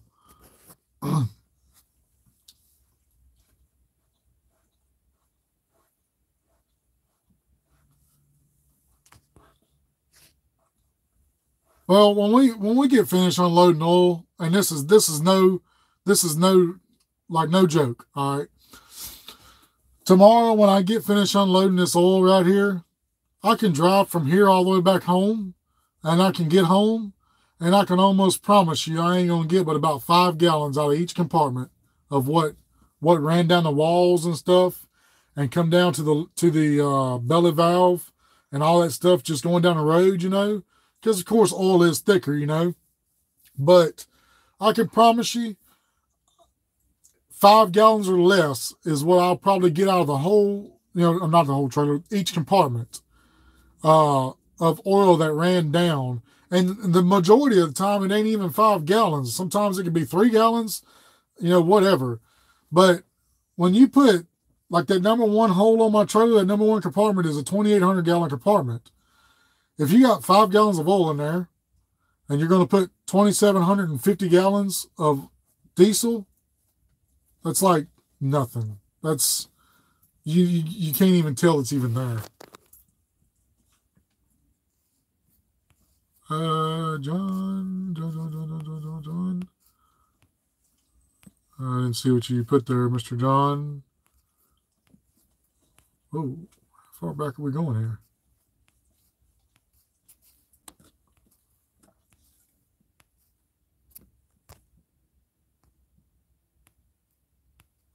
John, you meant prayers? I guess I didn't see the first one.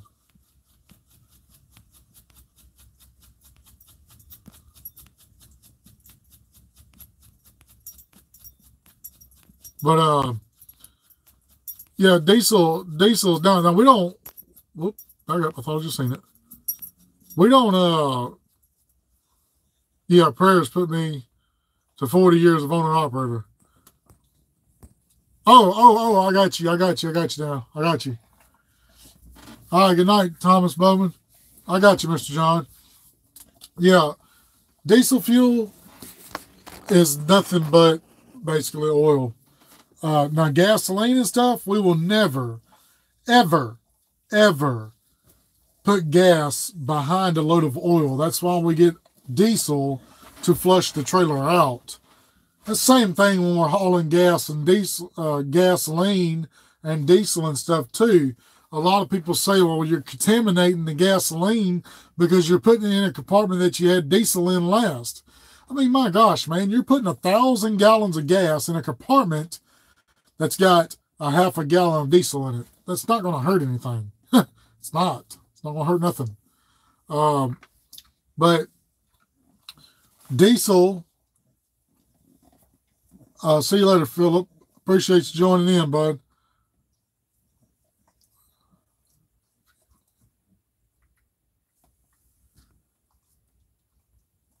Oh, yeah, I've been having issues with that for a minute there, Raymond. And that could be what the idea is, too. Let's change the bushings and all that stuff because, I mean, if you don't live around Louisiana, you just don't know what I'm talking about. I do know that Missouri has some pretty rough roads. Arkansas has some pretty rough roads. But Louisiana's got some pretty bad roads, man. And, I mean, it could be because the bushings is bad and it's just so rough of a ride that the boats keep breaking.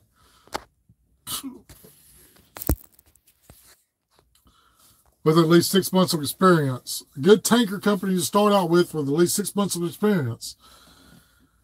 Mr. Jonathan, I have all kind of people ask me these questions. I don't know. I've never been with anybody else. Use number 2 diesel in place of oil for home heating. That's right. That's like kerosene and stuff. They'll take kerosene and mix with diesel for the winter time and stuff because the kerosene will keep the diesel from gelling up. And we'll do that sometimes. We used to go to FedEx. I think it was FedEx or it could have been UPS up in Arkansas, up in I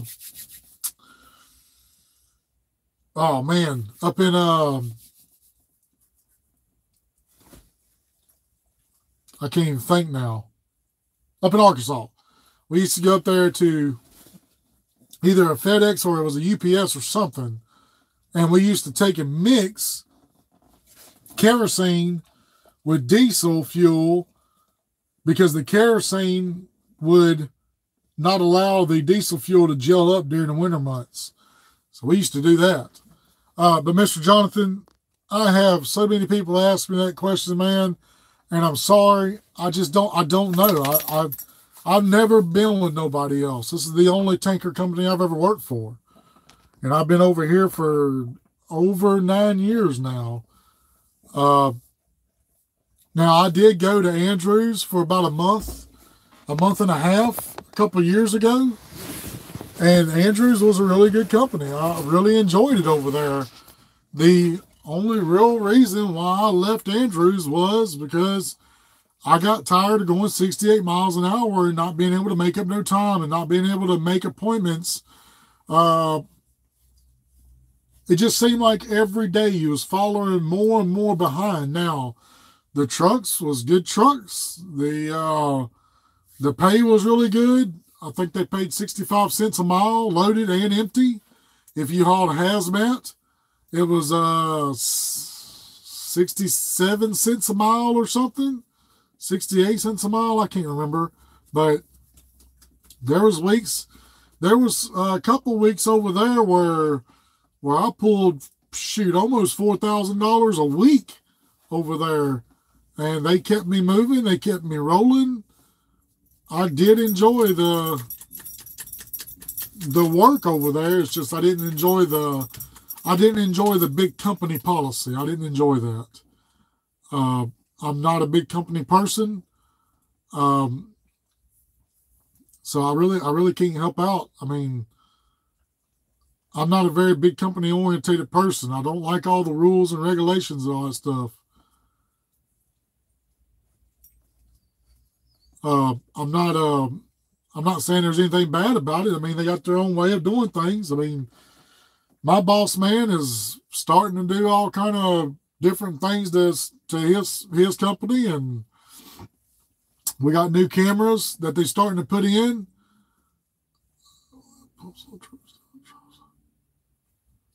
No, no, we don't. We usually stay with our own trailers. We don't do all that trailer swapping stuff. Uh, but he's he's never had them on the trailer, and he ain't never going to put them on the trailer. But he's going to all these new camera systems, and he's got cameras for the outside mirrors now. These big old round, big, humongous cameras, man. It's so ugly looking. It's a waste of money in my eyes. But hey, this is his company. He can do what he wants to do. But they're putting them out there on the mirrors so they can look down the side of the truck. I don't see any point in it. But if the insurance says they'll give him more off on his insurance to put more cameras, he's going to do it. So it's whatever. Let's see here.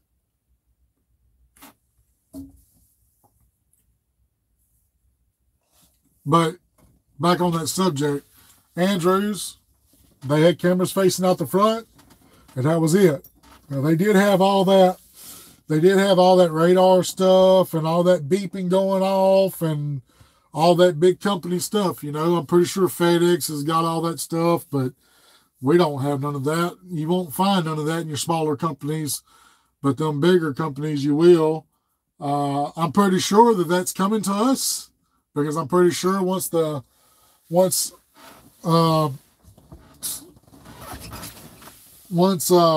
insurance says something to him about putting that stuff on a truck, I'm pretty sure that he'll follow right along with it, and then we'll start having all that beeping and stuff going off and all that stuff. I mean, technically, Rusty, I don't have to have an ELD for, but he wants me to run ELD. I don't have to have it. I wish I didn't have to have it, but it is what it is. One of these days, maybe I can find me a job with none of that crap.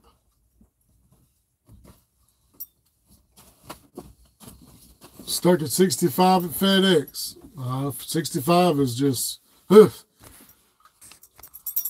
It's hard to get out there and pass somebody up at 65.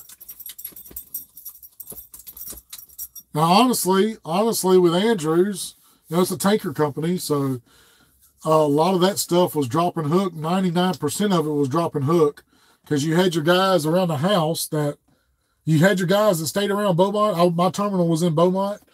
So you had your guys that was in Beaumont that would go load trailers all day long and bring it back to the yard.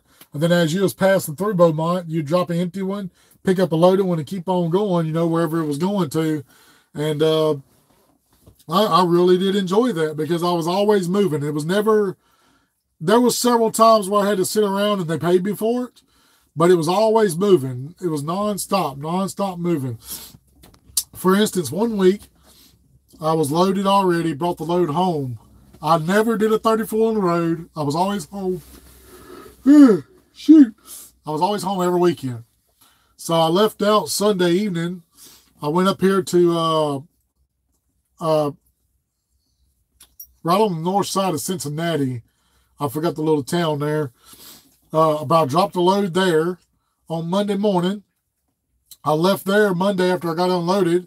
I drove from here, from just say Cincinnati, all the way to Aliquippa, Pennsylvania.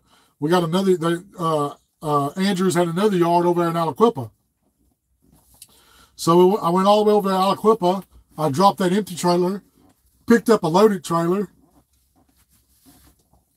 and brought it up to New Hampshire, up there north of Massachusetts. And then, let's see, that was Monday. That was Tuesday. I got unloaded Tuesday. Come back, I was back at the yard in Aliquippa, Pennsylvania on Wednesday, about 5 o'clock or something like that. Well, another driver was bringing me another trailer from Newell, West Virginia, or Newellton, West Virginia, and he was bringing, he loaded it over there like a Chevron or Exxon or something like that. They brought it to me in Aliquippa.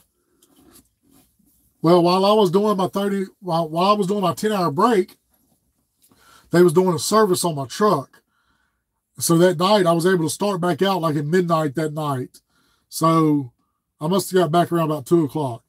So I started back out at midnight with the trailer and left there Thursday at midnight, drove down to Knoxville, Tennessee.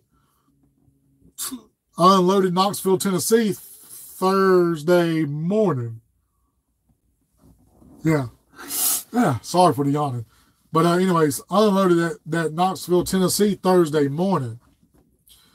And then I just stayed there in Knoxville because by the time I got unloaded, I only had like 3 more hours I could drive for the day.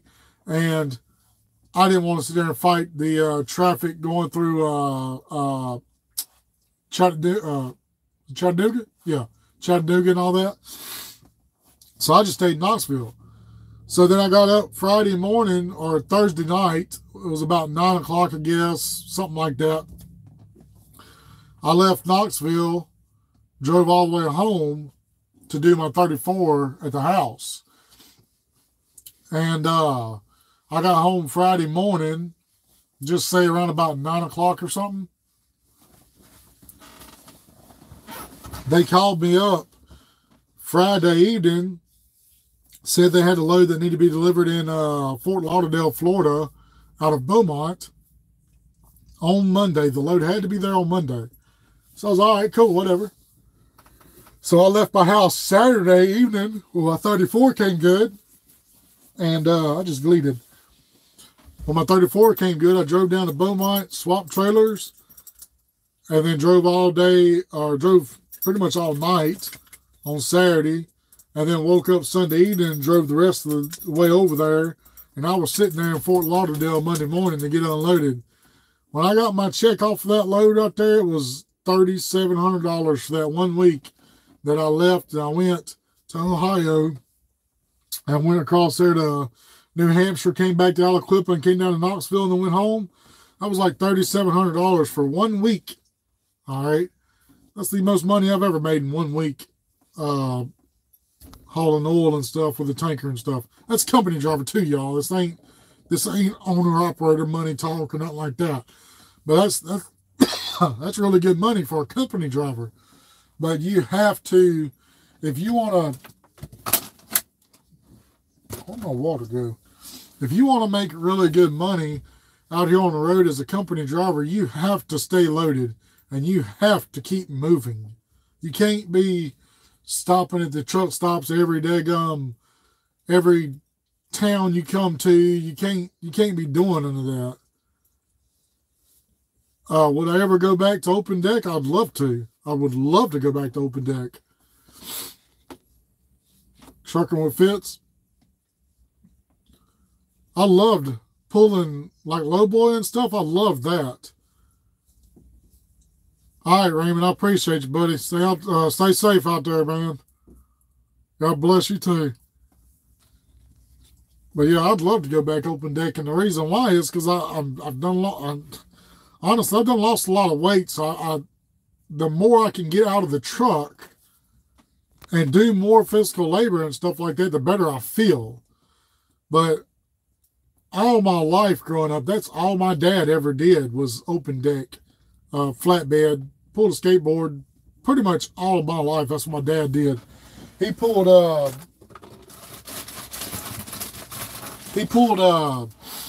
cardboard bales, like you see them paper bales that behind Walmart and stuff. That's what my daddy did for, shoot, man, I don't know how many years he done that. 19 years, 16 years? I don't know. Very long time. Very, very long time. But that's all he did when I was growing up.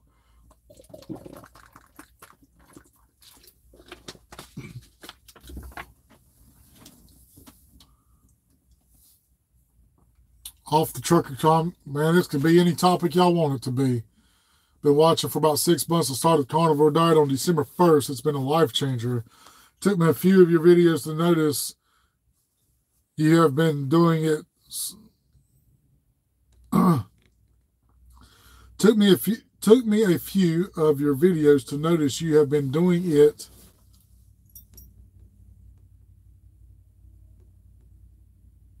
You have been doing it swell.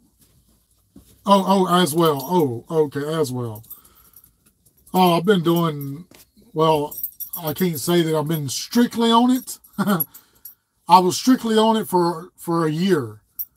I started back in 2022, September. Just say September, October was, just say October 2022 is when I fully started on it. And I did it for basically a year. What's up, James Amos? All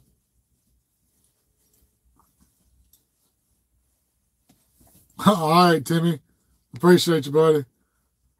I did it for a solid year. Now, when I say I was doing it strict for a solid year, I'm talking about just meat.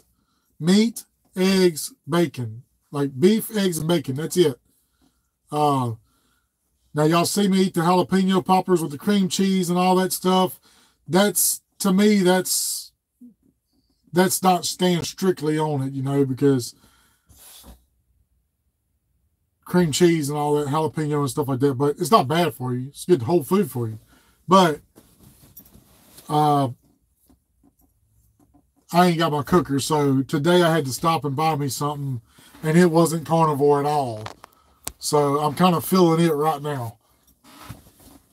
And I know when I don't eat the right stuff, I know when it ain't right, because I feel it in every orifice of my body. It's funny how that works. But if people would just do it, I know it's expensive, but you ain't got to go out there and buy the most expensive stuff to eat carnivore. Ground meat is great for you. Cook it down, add a little bit of cheese into it, salt, pepper, eat the stuff. But carnivore is a life changer. Hey, Scott, I'm over here in Groveport, out here outside of Columbus. I put water loads Atlanta to Greensboro, North Carolina. Cool deal. Heck yeah, randomness. Beard is looking great. Man, let me tell y'all something about my beard here. We're going to get on to some men talk here now. Some real men talk. So, we got this place. It's called Man Cave. It's called Man Cave. They're around the house. I didn't know what it was. I thought it was a bar or something like that. Come to find out it was a trimming, haircutting place. So, told my wife, I said, man, I wanted to go, I want to go over and see what this place is all about, you know, because you think Man Cave, you know, it's got a big mustache, has their logo out front. You're thinking some place you walk into has got cigar smell, big tattooed up people, you know, these men out there giving these other men shaping their beards and stuff up, you know, Man Cave, you know, that's what I'm thinking. So I walk in there and it's women up in there doing it's just a regular barber shop. I'm like, oh no, this ain't gonna be good right here. I don't want nobody touching my beard, you know. So I went in there and I was messing with that girl and I was like, you know what you're doing, right? And she's like, yeah, I know. I think I can get it done. I was like, oh no. I said, no, you know, you ain't gonna think. I said, you need to let me know if you know what you're doing. And she's like, oh, my husband's got a beard, and I mess with his, so don't worry, I ain't gonna mess it up. I was okay, good. And I told her I wanted my family. My grandfather was a very, very hairy person. All right, so his beard would get a little bit longer than this, but it would get really, really wide. My family is known for having a big girth in their beard, big bushy beard, And I told her that I just wanted the little flyaways, I wanted all that stuff to be kind of straightened up and then have it rounded at the bottom, It looks like it's getting about time for me to go back over there to her. But anyways, long story short, she trimmed that thing up, son, and she's like, "You want me to shave your head?" I was like, "Well, heck, I ain't got much hair up there anyways." And I used to straight razor my head and have it really, really smooth. And that's what I thought she was talking about. And she's like, "Yeah, I can shave your head for you real fast." I'm like, "Okay, go ahead and do that too while you're at it." So I've been having this sitting over here because I wanted to talk about this. So she pulls out her electric razor and starts shaving my head. And man, when she got done, I was like, that's actually kind of nice, So immediately when we left there, me and my wife, when we left there, we had to go buy me an electric razor.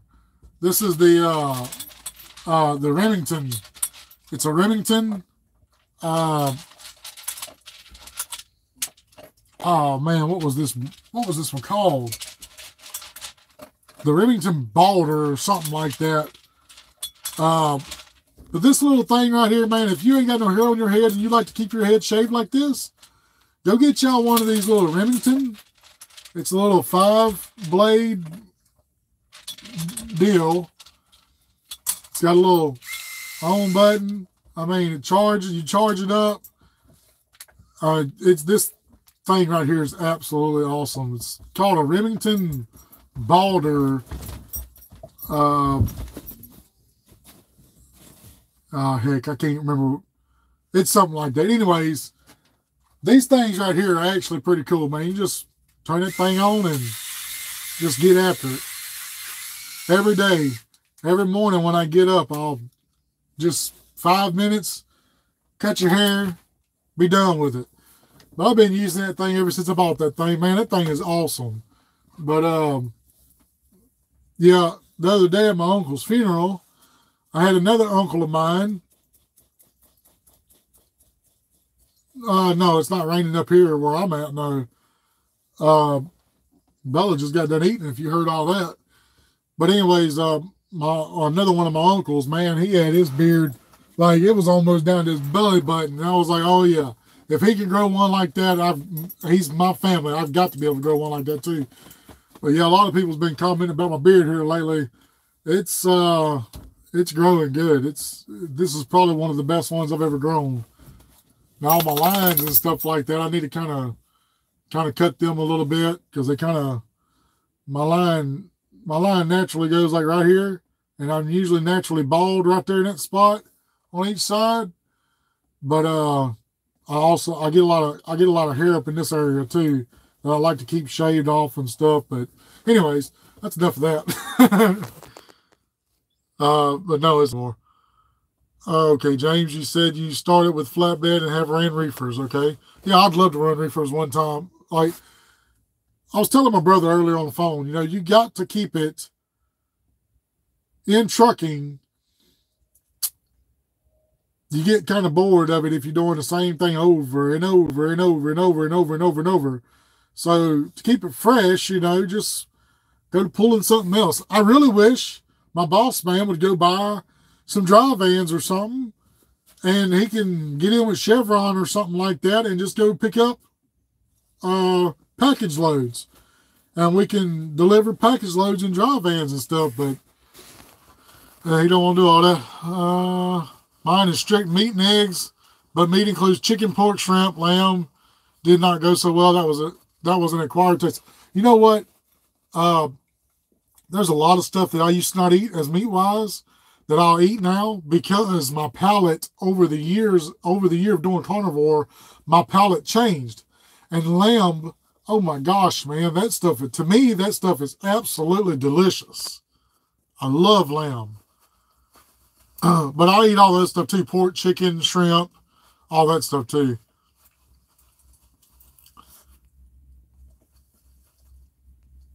I appreciate your Bible verses at the beginning of each video. Please keep that in your videos. They are going to stay there.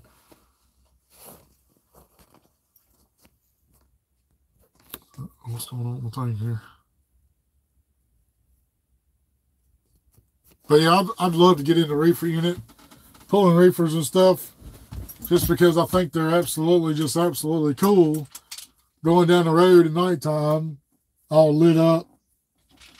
See them running all them different hours and stuff like that. Like I do a lot of split breaking and stuff. You know, and I do that already doing this fuel hauling.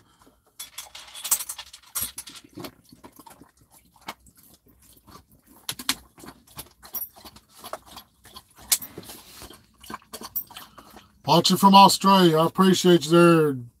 I don't want to butcher your name, Geoff. Is pulling fuel easy? It's easy for me. When I first started, it was a little bit challenging because I didn't know anything about it. I've never pulled tank before in my life, and they gave me the opportunity to come over here and learn how to do it, and they taught me how to do it, and it's very, very easy for me now. When I first started, I mean, it's pulling fuel and hauling fuel is very easy. What's difficult about it is going to the loading racks and these computers and learning how to use the computers, learning how to load the trailer, stuff like that. Now, if you're tech savvy and you can get on the screen and do what you need to do, it's very simple. It was very simple for me because that's what I grew up around. I have some guys that I train sometimes, and they're just not tech savvy, you know, and they just can't get it, and they just didn't make it, you know. But the hauling fuel, delivering fuel, that's the easy part. It's the part of getting the load on the trailer, dealing with them computers and stuff. You get that down pack, and you get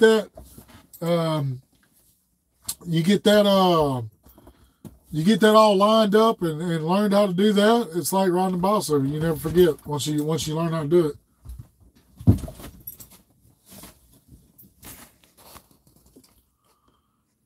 No, I'm not going to Mets in Hartford, North Carolina. What's going on, Mr. Brian? But pulling fuel can be very, very easy. But there is days like I live in the South, okay? So during hurricane season and stuff like that, and I don't even think I've even talked about this before, and that was something at one point in time I was going to talk about on some videos, but there is, down south we have hurricanes and stuff, and hurricane come through or something like that, and we can get into state of emergencies.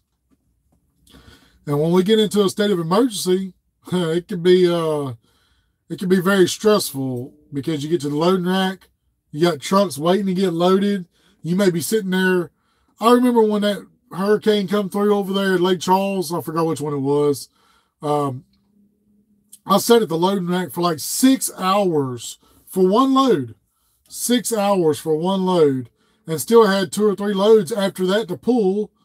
But state of emergency, you basically run. You run until they're done, or you run until you can't run no more. That's usually how it goes with state of emergencies. Oh yeah, I got out there. See here, Monday I was off, so I was mowing grass on Monday. So yeah, I got out there Monday and cranked it up and let it run for about 30 minutes or so. I do that at least once a week.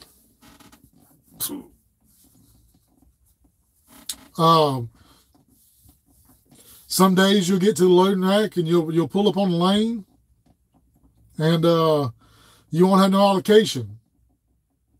Allocation is basically, say I'm gonna go in there and I'm gonna load under a customer for Shell. Well, if that customer ain't got allocation to pull any more fuel off of Shell, that means they're only allocated so much a month to pull. And it's usually only worse at the end of the month, when it's getting close to the end of the month. So they'll already run out of what they was allocated to pull, and they ain't paid nothing back to them yet, so they can't get no more from them.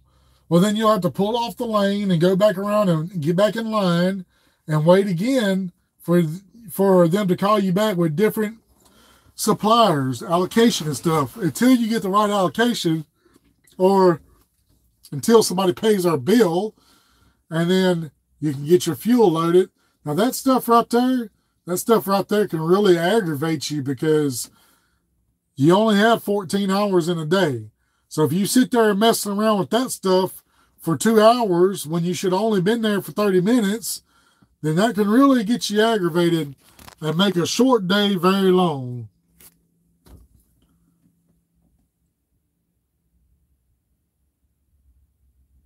Why do you open all the tanks when you're only dropping from 1 or 2 compartments?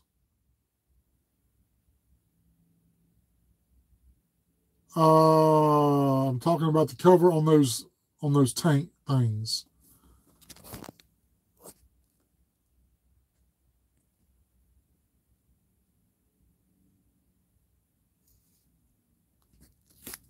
Okay, so why do you open all the tanks when you're only dropping from like 1 or 2 compartments? I'm talking about the cover on those tank things. You talking about the covers?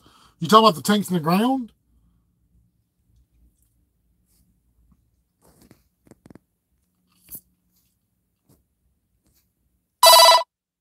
Uh-oh.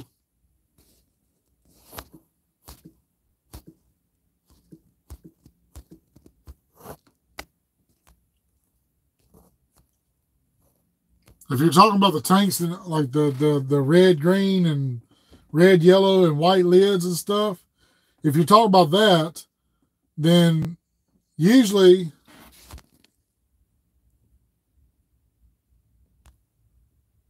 okay, so you're the ones on the trailer, you put a bucket under them when you're done. Why do you open all the tanks? You're only dropping from like 1 or 2 compartments. Obviously, because I'm going to be moving to them tanks, them compartments next to unload them.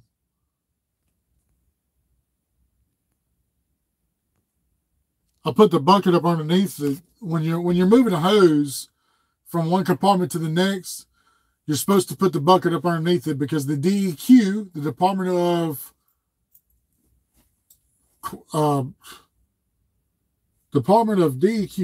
of Quantities or something like that, Department of Quality or something like that. If they see you drop 1 speck of gasoline or diesel on the ground, they want to be freaking fining you for it. So you put your bucket up underneath all that stuff to keep that stuff from happening. Now, is it going to happen? Yeah, it's going to happen. Question: when traffic is super slow, sometimes big trucks will slow to a crawl. I'm guessing to not stop and start over and over. Is that right? Somewhat, yes. If I come up to backup traffic, I'll put it in low gear and I'll just let the truck crawl, because I don't want to keep pushing the clutch and letting off of it. Pushing the clutch, letting off of it. You wear your clutch out like that. If it starts moving a little faster, I'll just keep going up gears, but I let it just keep crawling. That way I don't have to come to a complete stop and be using the clutch. Honestly, y'all, or honestly, that question right there, that clutch right there, I don't know how many foot-pounds of foot-pounds it is, but them things are very heavy. So you constantly pushing and pushing and pushing and pushing and popping up on that clutch, your leg go to killing you really quickly.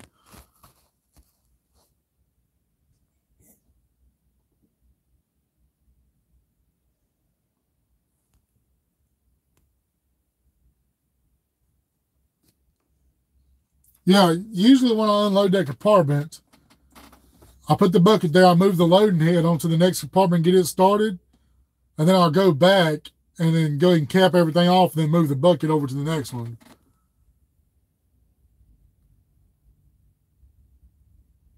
Right.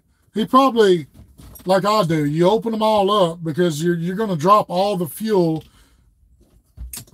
You're going to drop all the fuel into them tanks, but maybe his company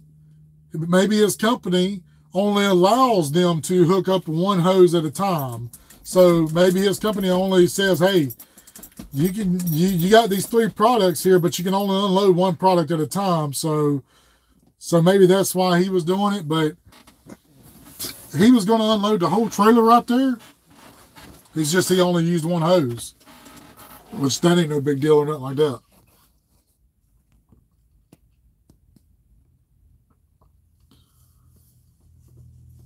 Does any rack still have top loading? I have never. The only rack that I know has top loading is the oil rack at Exxon in Beaumont. That's the only place that I know that's got top loading rack. There used to be a Chevron in South Carolina or somewhere. I can't remember where it was actually at. I believe they was a top loading rack too. Now, at the very beginning of this, I told y'all that I was supposed to be here today to unload this load here, but I got held up when I was loading this load here. I got held up for like 6 hours. So I was not able to make it here until after the cutoff time from them. So they told me I ought to just be too late. We'll just get you Friday morning. So I was like, all right, that's cool, whatever. I was actually supposed to be back in Louisville this evening to reload a load in the morning out of Chevron going down to Clanton, Alabama. Now, at Chevron in Louisville, you do all the loading. You don't, it's not like the Chevron at Port Arthur. When I go down there, I just pull up on the rack. I go inside the little driver's room, or I go do whatever, and they actually got people there that load the trailer for me. They load everything. But the one up here in Louisville, Chevron, you do everything. You load your own trailer. You take the samples. You do all that stuff. I thought that was actually pretty freaking awesome right there. I hated that I had to miss out on that load out there too.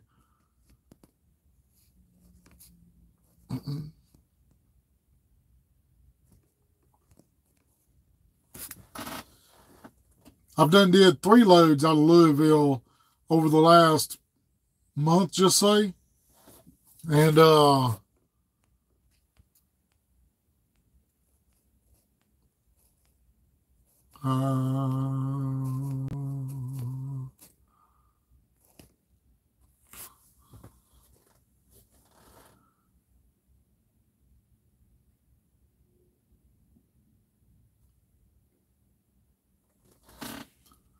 I did 3 loads out of Louisville like that. And the first load, of course, they had to teach me how to load the trailer. The second load, they still had to teach me a little bit because it's totally different from when you're loading the trailer yourself.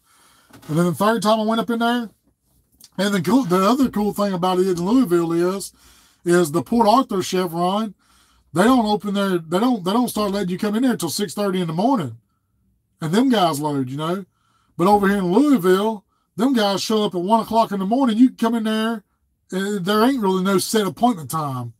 You come in there, you're on the book all ready to get loaded. You just sign in, give them your paperwork, and they say, all right, pull on lane 2. And you pull on lane 2, get your load your load. And as soon as you get done loading your load, your paperwork's in your hand, you're gone. You're usually there for about an hour and a half. If everything's going all right, about an hour and a half, and then you're out of there. And man, third time I went to Louisville, that's how it was. I was like, wow, this is awesome. Would it bother you if a four-wheeler came up beside you and in the other lane and did the same thing, drive slow to avoid starting, ride the clutch? No, it wouldn't bother me. Now, if we're going down the highway at 70 miles an hour, don't ride right beside me, but that bothers me because people just don't realize that big truck can have a blowout, and once that happens, I mean, that truck can go wherever, you know. But no, that don't bother me if we're in traffic like that. I mean, sometimes you can get, I ain't gonna lie about this. I had a guy one time start a conversation with me. He was in a convertible, and I was riding. Usually when I get in traffic like that, I'll roll the windows down and get fresh air, you know, just sitting there riding. And this dude in this convertible coming beside me over there, and we just creeping up, you know, through traffic there, and we're talking back and forth out the window, and he's hollering at me, just having a conversation going down the road. And I think he was wanting to know what they was talking about up there, on the radio. But no, it wouldn't bother me if we're going like in traffic like that, like real slow.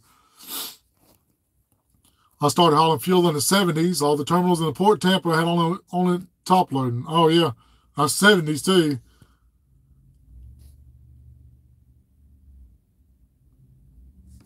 Well, all right, let me go back to that too. Because you asked, or whether rather four wheelers stay out of the way. You know, it wouldn't bother me them being right there, but if I did need to move over or something like that, that would be the one. That would be one thing that would say, "Look, now you need to get out of my way," because usually if a big truck he's got a blinker on, we're not just wanting to change lanes because we want to. We need to, and some people just don't understand that stuff. Some people just think that blinker's there for entertainment or something. That ribeye looked like some tasty goodness. Oh man, that thing was good. That ribeye was real good the other day. Uh, have I ever probed out? I've hauled a lot of fuel over the last 9 years.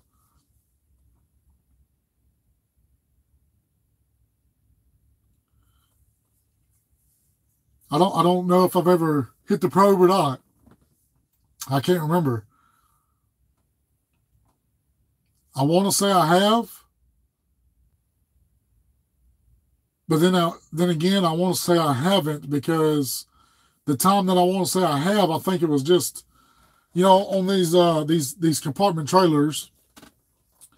You got like my compartment trailer is a 5-hole. It's got 5 compartments, but it's got a 6-compartment blocker up there.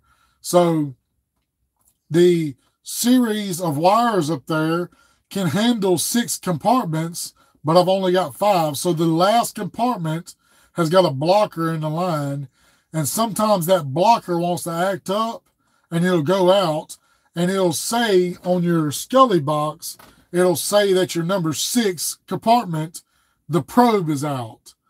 When you don't even have 6 compartments, the reason why it does that is because that blocker went out.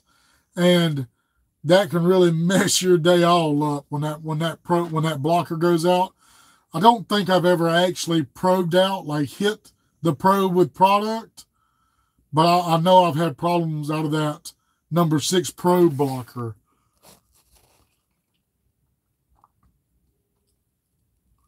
Early days, top loading gasoline, Rocky Hill, Connecticut. Citgo terminal boy talk about having a bus after finishing. Last one up here before they converted them to bottom. Probing out is where, okay, so you got a compartment, all right? You got your compartment trailer, and you're loading it from the bottom right here, all right? In the top of the trailer, there's a probe that hangs down in there. And what that probe is there for is if that liquid hits it and it gets wet, it shuts the loading off so you don't blow it out the top of the trailer, all right? So what he's talking about is he's asking if I ever probed out, have I ever loaded a compartment so much to where it actually bumped the probe and shut the rack down? That's what that is. Now there's rules about that stuff. If you do stuff like that and you do hit the probe and stuff like that, it depends on, I know I keep saying stuff like that. That's another thing that Mr. Hater was talking about. I got way off on a different subject. Anyways, so different places will have different rules about that stuff. If you hit the probe, they might suspend you out of there for 3 days or something like that. But the second time you hit the probe, they might suspend you out of there for like a month. And then the third time you hit it, you might as well not even worry about coming back in there because they ain't gonna let you back in there because you're overloading the trailer. And how people overload the trailer and stuff is either they're putting the wrong amount in that compartment, or they're going to a store and not unloading everything in that compartment. Then they go back to the loading rack and they start loading behind what's left up in there, and they probe out because it's got more liquid in it than what it's supposed to be in there. It wasn't completely empty. So people do that. I see that happen. We had one of our guys do it here recently, and it's one of them things. You just got to unload the daggum trailer. You got to know it's empty.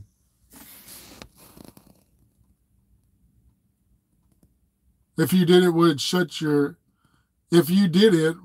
fueling down. Yep, I get it. Exactly right. I got to get some sleep. I enjoy your program. Love Rusty. Bella is great and appreciate your faith. Keep it up, champ. All right, thank you, Mr. Brian. Good night. Have some good sleep.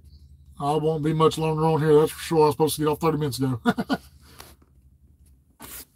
But yeah, you got these terminals and everything. They got all their different kinds of rules. Some terminals, I ain't gonna lie to you on this. Some terminals you can go in there in a pair of underwear and socks, or you can go in there barefooted in a pair of underwear, and you could be talking on your phone while you're sitting there loading the fuel. They could care less. But some terminals, man, it's almost like you better be in a CEO suit when you go in that place to get a load of fuel. I'm talking about hard hat, safety glasses, steel-toed boots, fire retardant shirt, pants. Your underwear better be fire retardant. Some of these places you go into. Some of these places are so laid back, and then some of these places are just straight up freaking. Some of these places are just straight up freaking buttholes. What's up, Cho? What's up, my brother from another mother? Where you at, boy? From East Texas, work out of Bossier. I look for your truck when riding through Shreveport all the time. You at home? What you at home for? What happened to that load going up there to Massachusetts?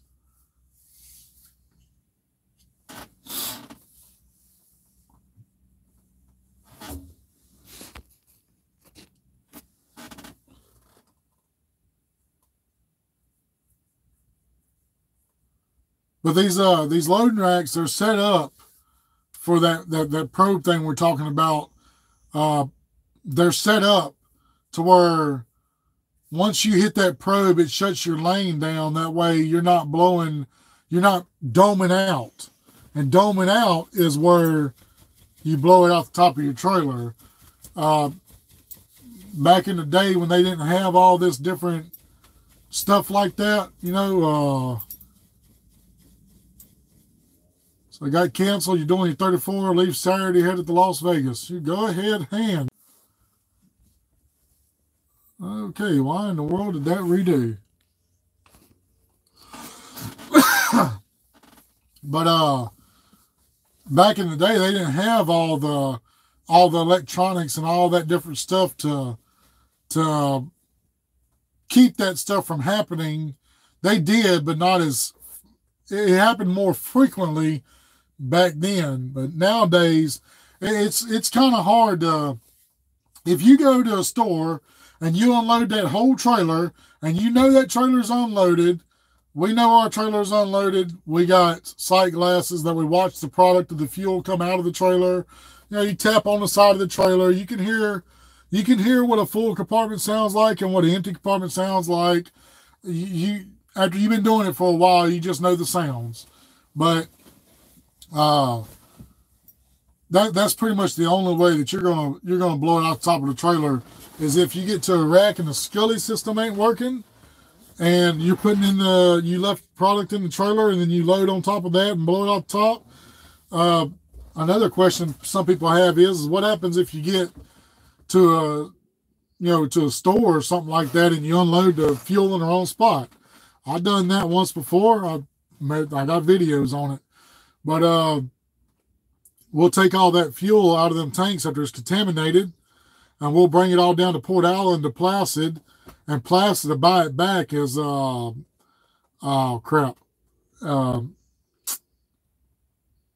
oh man, I don't forgot what they call that stuff. But anyways, they'll buy it back, and then they'll take and run it through their refinery, refine that stuff, and separate it all back out to what it's supposed to be, and then they'll just make whatever they got to make out of it, and then resell it.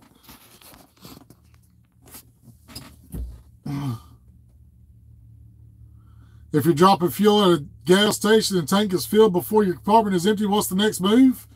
I usually shut my valve off, like go ahead and shut the valve on the trailer, and then I'll walk over there to my tank and I'll go ahead and slightly let the lock up on my hog nose.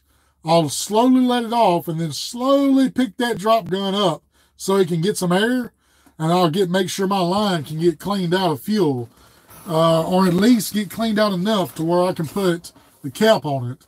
But a lot of the times, I filled up a tank the other day at a little store, and I'm talking about when I filled it up, it was slapped to the top full. And so what I had to do was I had to open up my drop gun, pick it up a little bit, and let the fuel go in that spill pan that's around the pipe that we go into. It's got a spill pan. I'll let that fuel go in that spill pan, and then I would take my cup. I got a little dipper that I just dip all that out, put it in my bucket, and then just kept doing that until I was able to get my hose off the trailer, cap it, and then cap the other end, and then pick that freaking hose full of fuel up onto the side of the trailer. And once I got done dipping all that gas out of that catch pan, I put my cap on top of the tank, and I just took the rest of the gasoline I had in my bucket and just dumped it in the other tank, the other gas tank. But then, like the rest, I only had like 200 gallons left of fuel that wouldn't fit. So I just brought it to the next store with me. It was the same customer. I was already splitting the load. I just went to the next store and just brought the rest of it over there. A lot of the times when you're putting fuel in the ground, the tanks will pressure up. As you're dropping fuel in the ground, you got a vent that's going to be somewhere by the store or by where you're at, and that vent is steadily letting fumes and stuff out. You have to have a vent because that pressure's got to go somewhere. And then when normal operation, you're sucking gas through the pumps, it's sucking air through that vent over there. So you have to have a vent on a tank because it pressurizes and it relaxes. All right. So as you're unloading that fuel into the ground, sometimes them vent pipes can be stopped up, and it will pressure up inside the tank so much to where it acts like the tank is full when it's really not. So you can just crack your ears open and let it get a little bit of air, and then once it gets that little bit of air, it'll finish cleaning your line out and stuff like that, or it will finish draining the trailer down.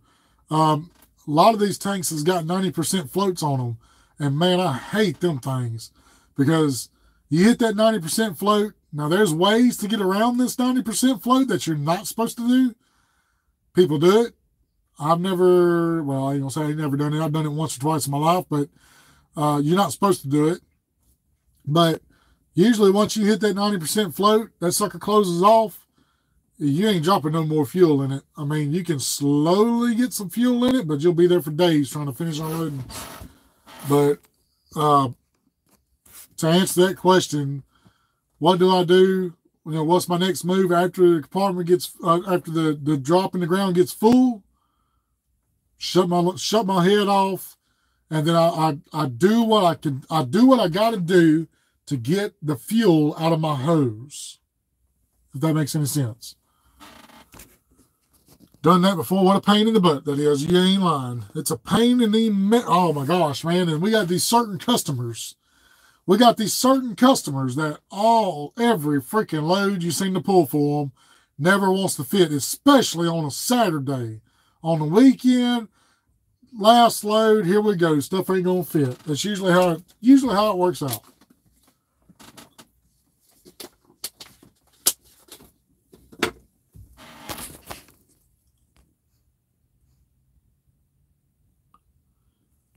Cho, you got that load? You got that load already, or you going to pick it up when?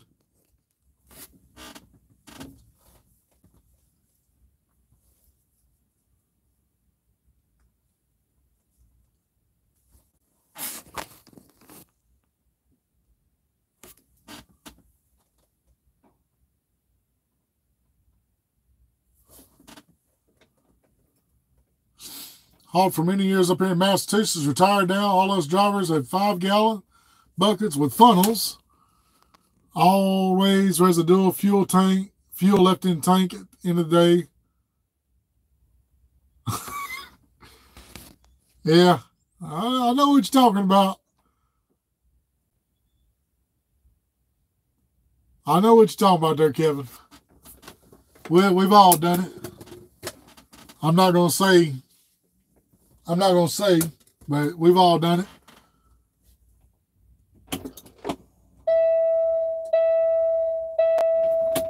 It's down to 35 degrees up here now.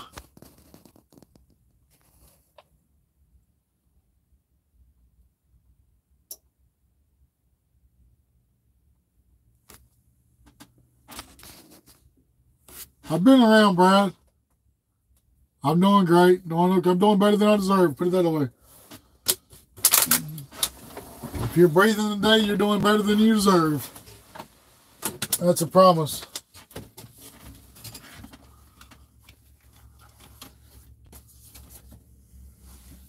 And you can still, that can still happen today too. Florida Airboater said that back in the day, if you didn't have vapor recovery, you get a shower, that fuel would go up the vent pipe and come out of the vent pipe and it'd spray down on you. I've had that happen several times at an old store that we go to over here. Or we don't go to it no more, but we used to go to an old store that when you filled this tank up, when you knew you was getting close to filling it up, you started watching their vent pipe, and the moment you started seeing a little bit of that spit and sputter come out of it, you better shut it down because you was about to get wet. That's another thing a lot of people comment. Oh my gosh, that one video I did of me unloading at that store, everybody comments, where's your vent pipe? Or where's your vapor recovery? Where's your vapor recovery?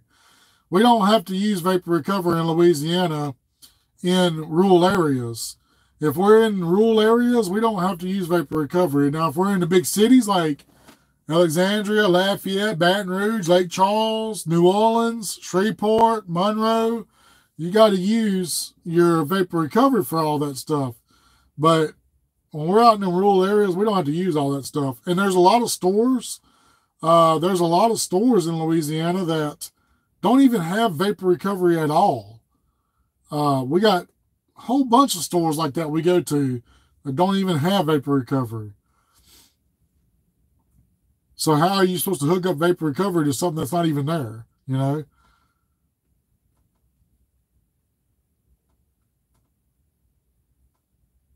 They don't, like, we got some stores that don't even have Veeder-Roots for you to even go check the Veeder-Root to see, to get the little printout. We got several of them stores in Louisiana like that don't even have that because they're so old.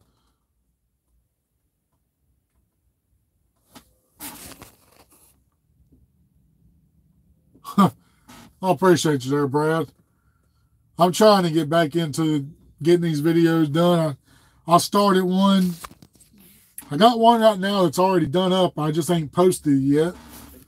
I got one I've been working on yesterday and today, but I don't know how that one's going to turn out because I'm just trying to figure these daggum cameras out still. Oh, man, Doug. Trust me, it does. Short story here. I'll tell y'all a story before I call it a night here. My little brother works for us. Of course, y'all know that. When he first started with us, I trained him. We went down to a CarMax in Baton Rouge down there to deliver a load of gas one day, and the setup to all this stuff was real crazy. It was funny. We get down there, to CarMax, and the drops, there's no above ground tank or nothing like that. It's in-ground tank. So the drop is out there in the middle of the parking lot where these people park the vehicles at, you know. But there's that one parking spot that has cones around it that nobody is supposed to park in. Well, obviously this person didn't realize that's what that parking spot was for, and they parked their truck there. This was a worker there, parked their vehicle there, and they went on vacation. All right. So we finally got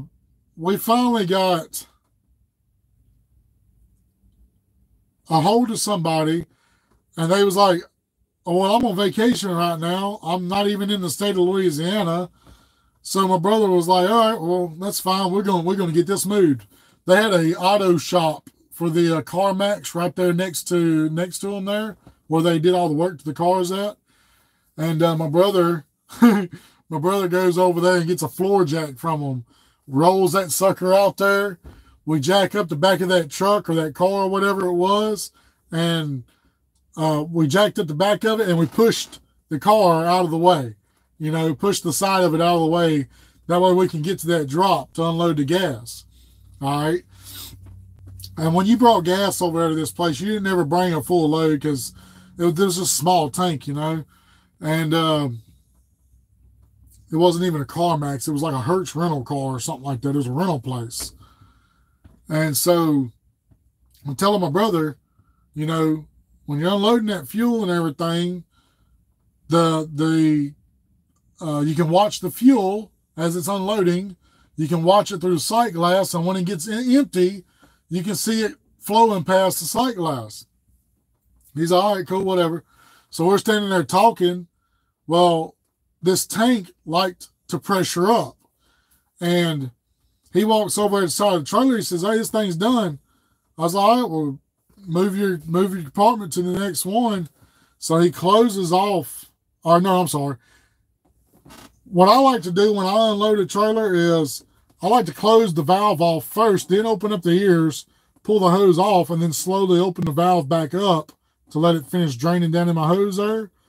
Well, this goober nut that day decided he was going to go run over there and just pull the hose off and then close the valve on the side of the trailer.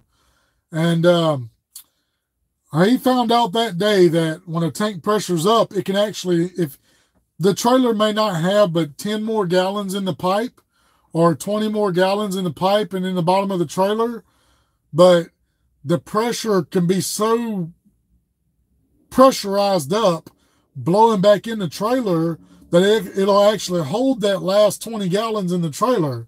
And when he cracked them ears and pulled that hose off of there, it gave it air, and the rest of that fuel come out of the trailer on him. I'm talking about it soaked him from head to toe because he tried slamming that hose back on the side of the trailer, and then it just blew it all up everywhere, you know. I'm talking about from his head to his feet was solid gas. Man, there was gas running through the parking lot. We got it all stopped, got it all soaked up and everything, and man, he's walking around the parking lot freaking almost butt naked out there in the parking lot, and he's burning because that gas really burns your skin and stuff when it gets on you. Travis, I'm over here in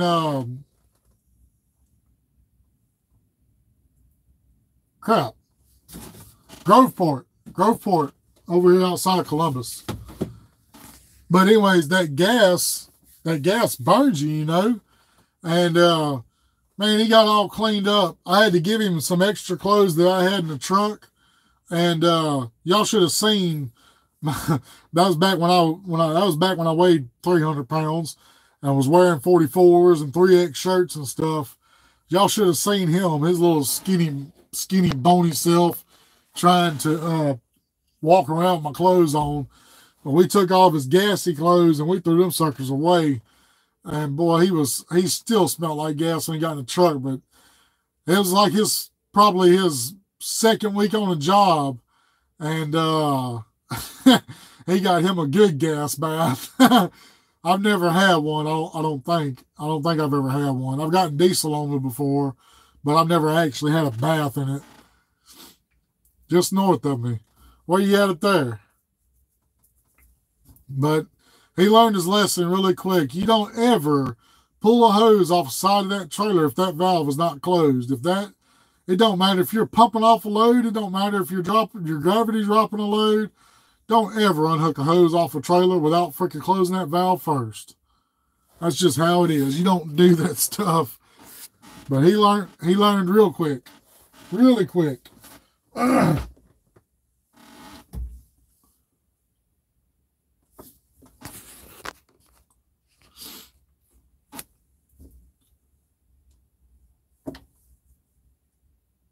Where you at just north of me, Travis?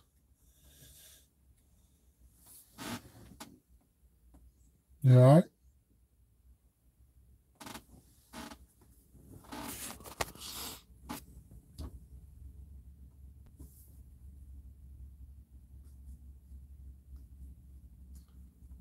Upper Sandusky, going to Delta, Ohio to load a coil. Oh, go ahead. Who do you drive for? I know TMC loads a lot of them coils and stuff.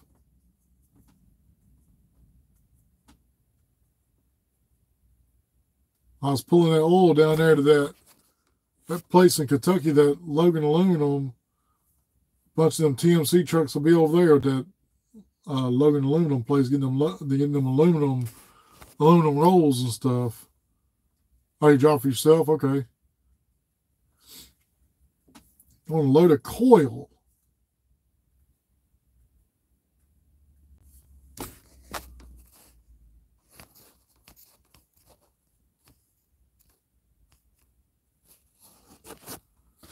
All right, y'all.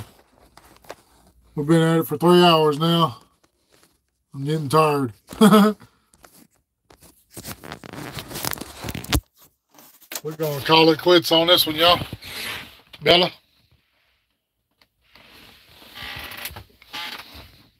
Bella? You want to say anything to him before we get off the video? No? No. Hey, Mr. George, we're doing good. We're all doing good, man. You come in right here at the end. Hey, Travis, be careful headed up there, man. Taking it to Mansfield. Mansfield, where at? Mansfield what?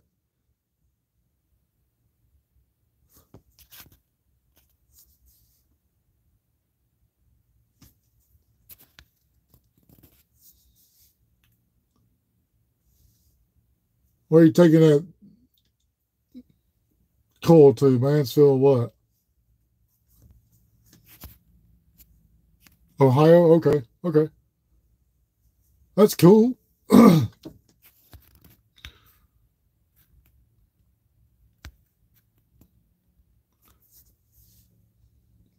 right. Thank you, Brad. I'm going to try to. All right, y'all. I appreciate y'all for hanging out with me for 3 hours, almost 3 hours. I'm getting tired. I'm about to go to bed, y'all. We're going to let Bella out one more time, and I'm going to climb back there, get into bed and everything, and hopefully get this stuff unloaded in the morning and roll on back south. Do hope y'all enjoyed this little live right here. I didn't expect it to be that long, but I do appreciate y'all coming in and hanging out. We'll see y'all on the next video. Or we'll see y'all on the next live, whatever. I'm going to drop the other video probably this weekend. I don't know yet. But I appreciate you, Scott. Night, Uncle John. It was good seeing you the other day. Kevin, be safe, man. Doug, be safe, man. Y'all have a blessed one. I'll see y'all later. Peace. Oh, crap. Here we go. How to turn this off. There it is. All right. We'll see y'all later.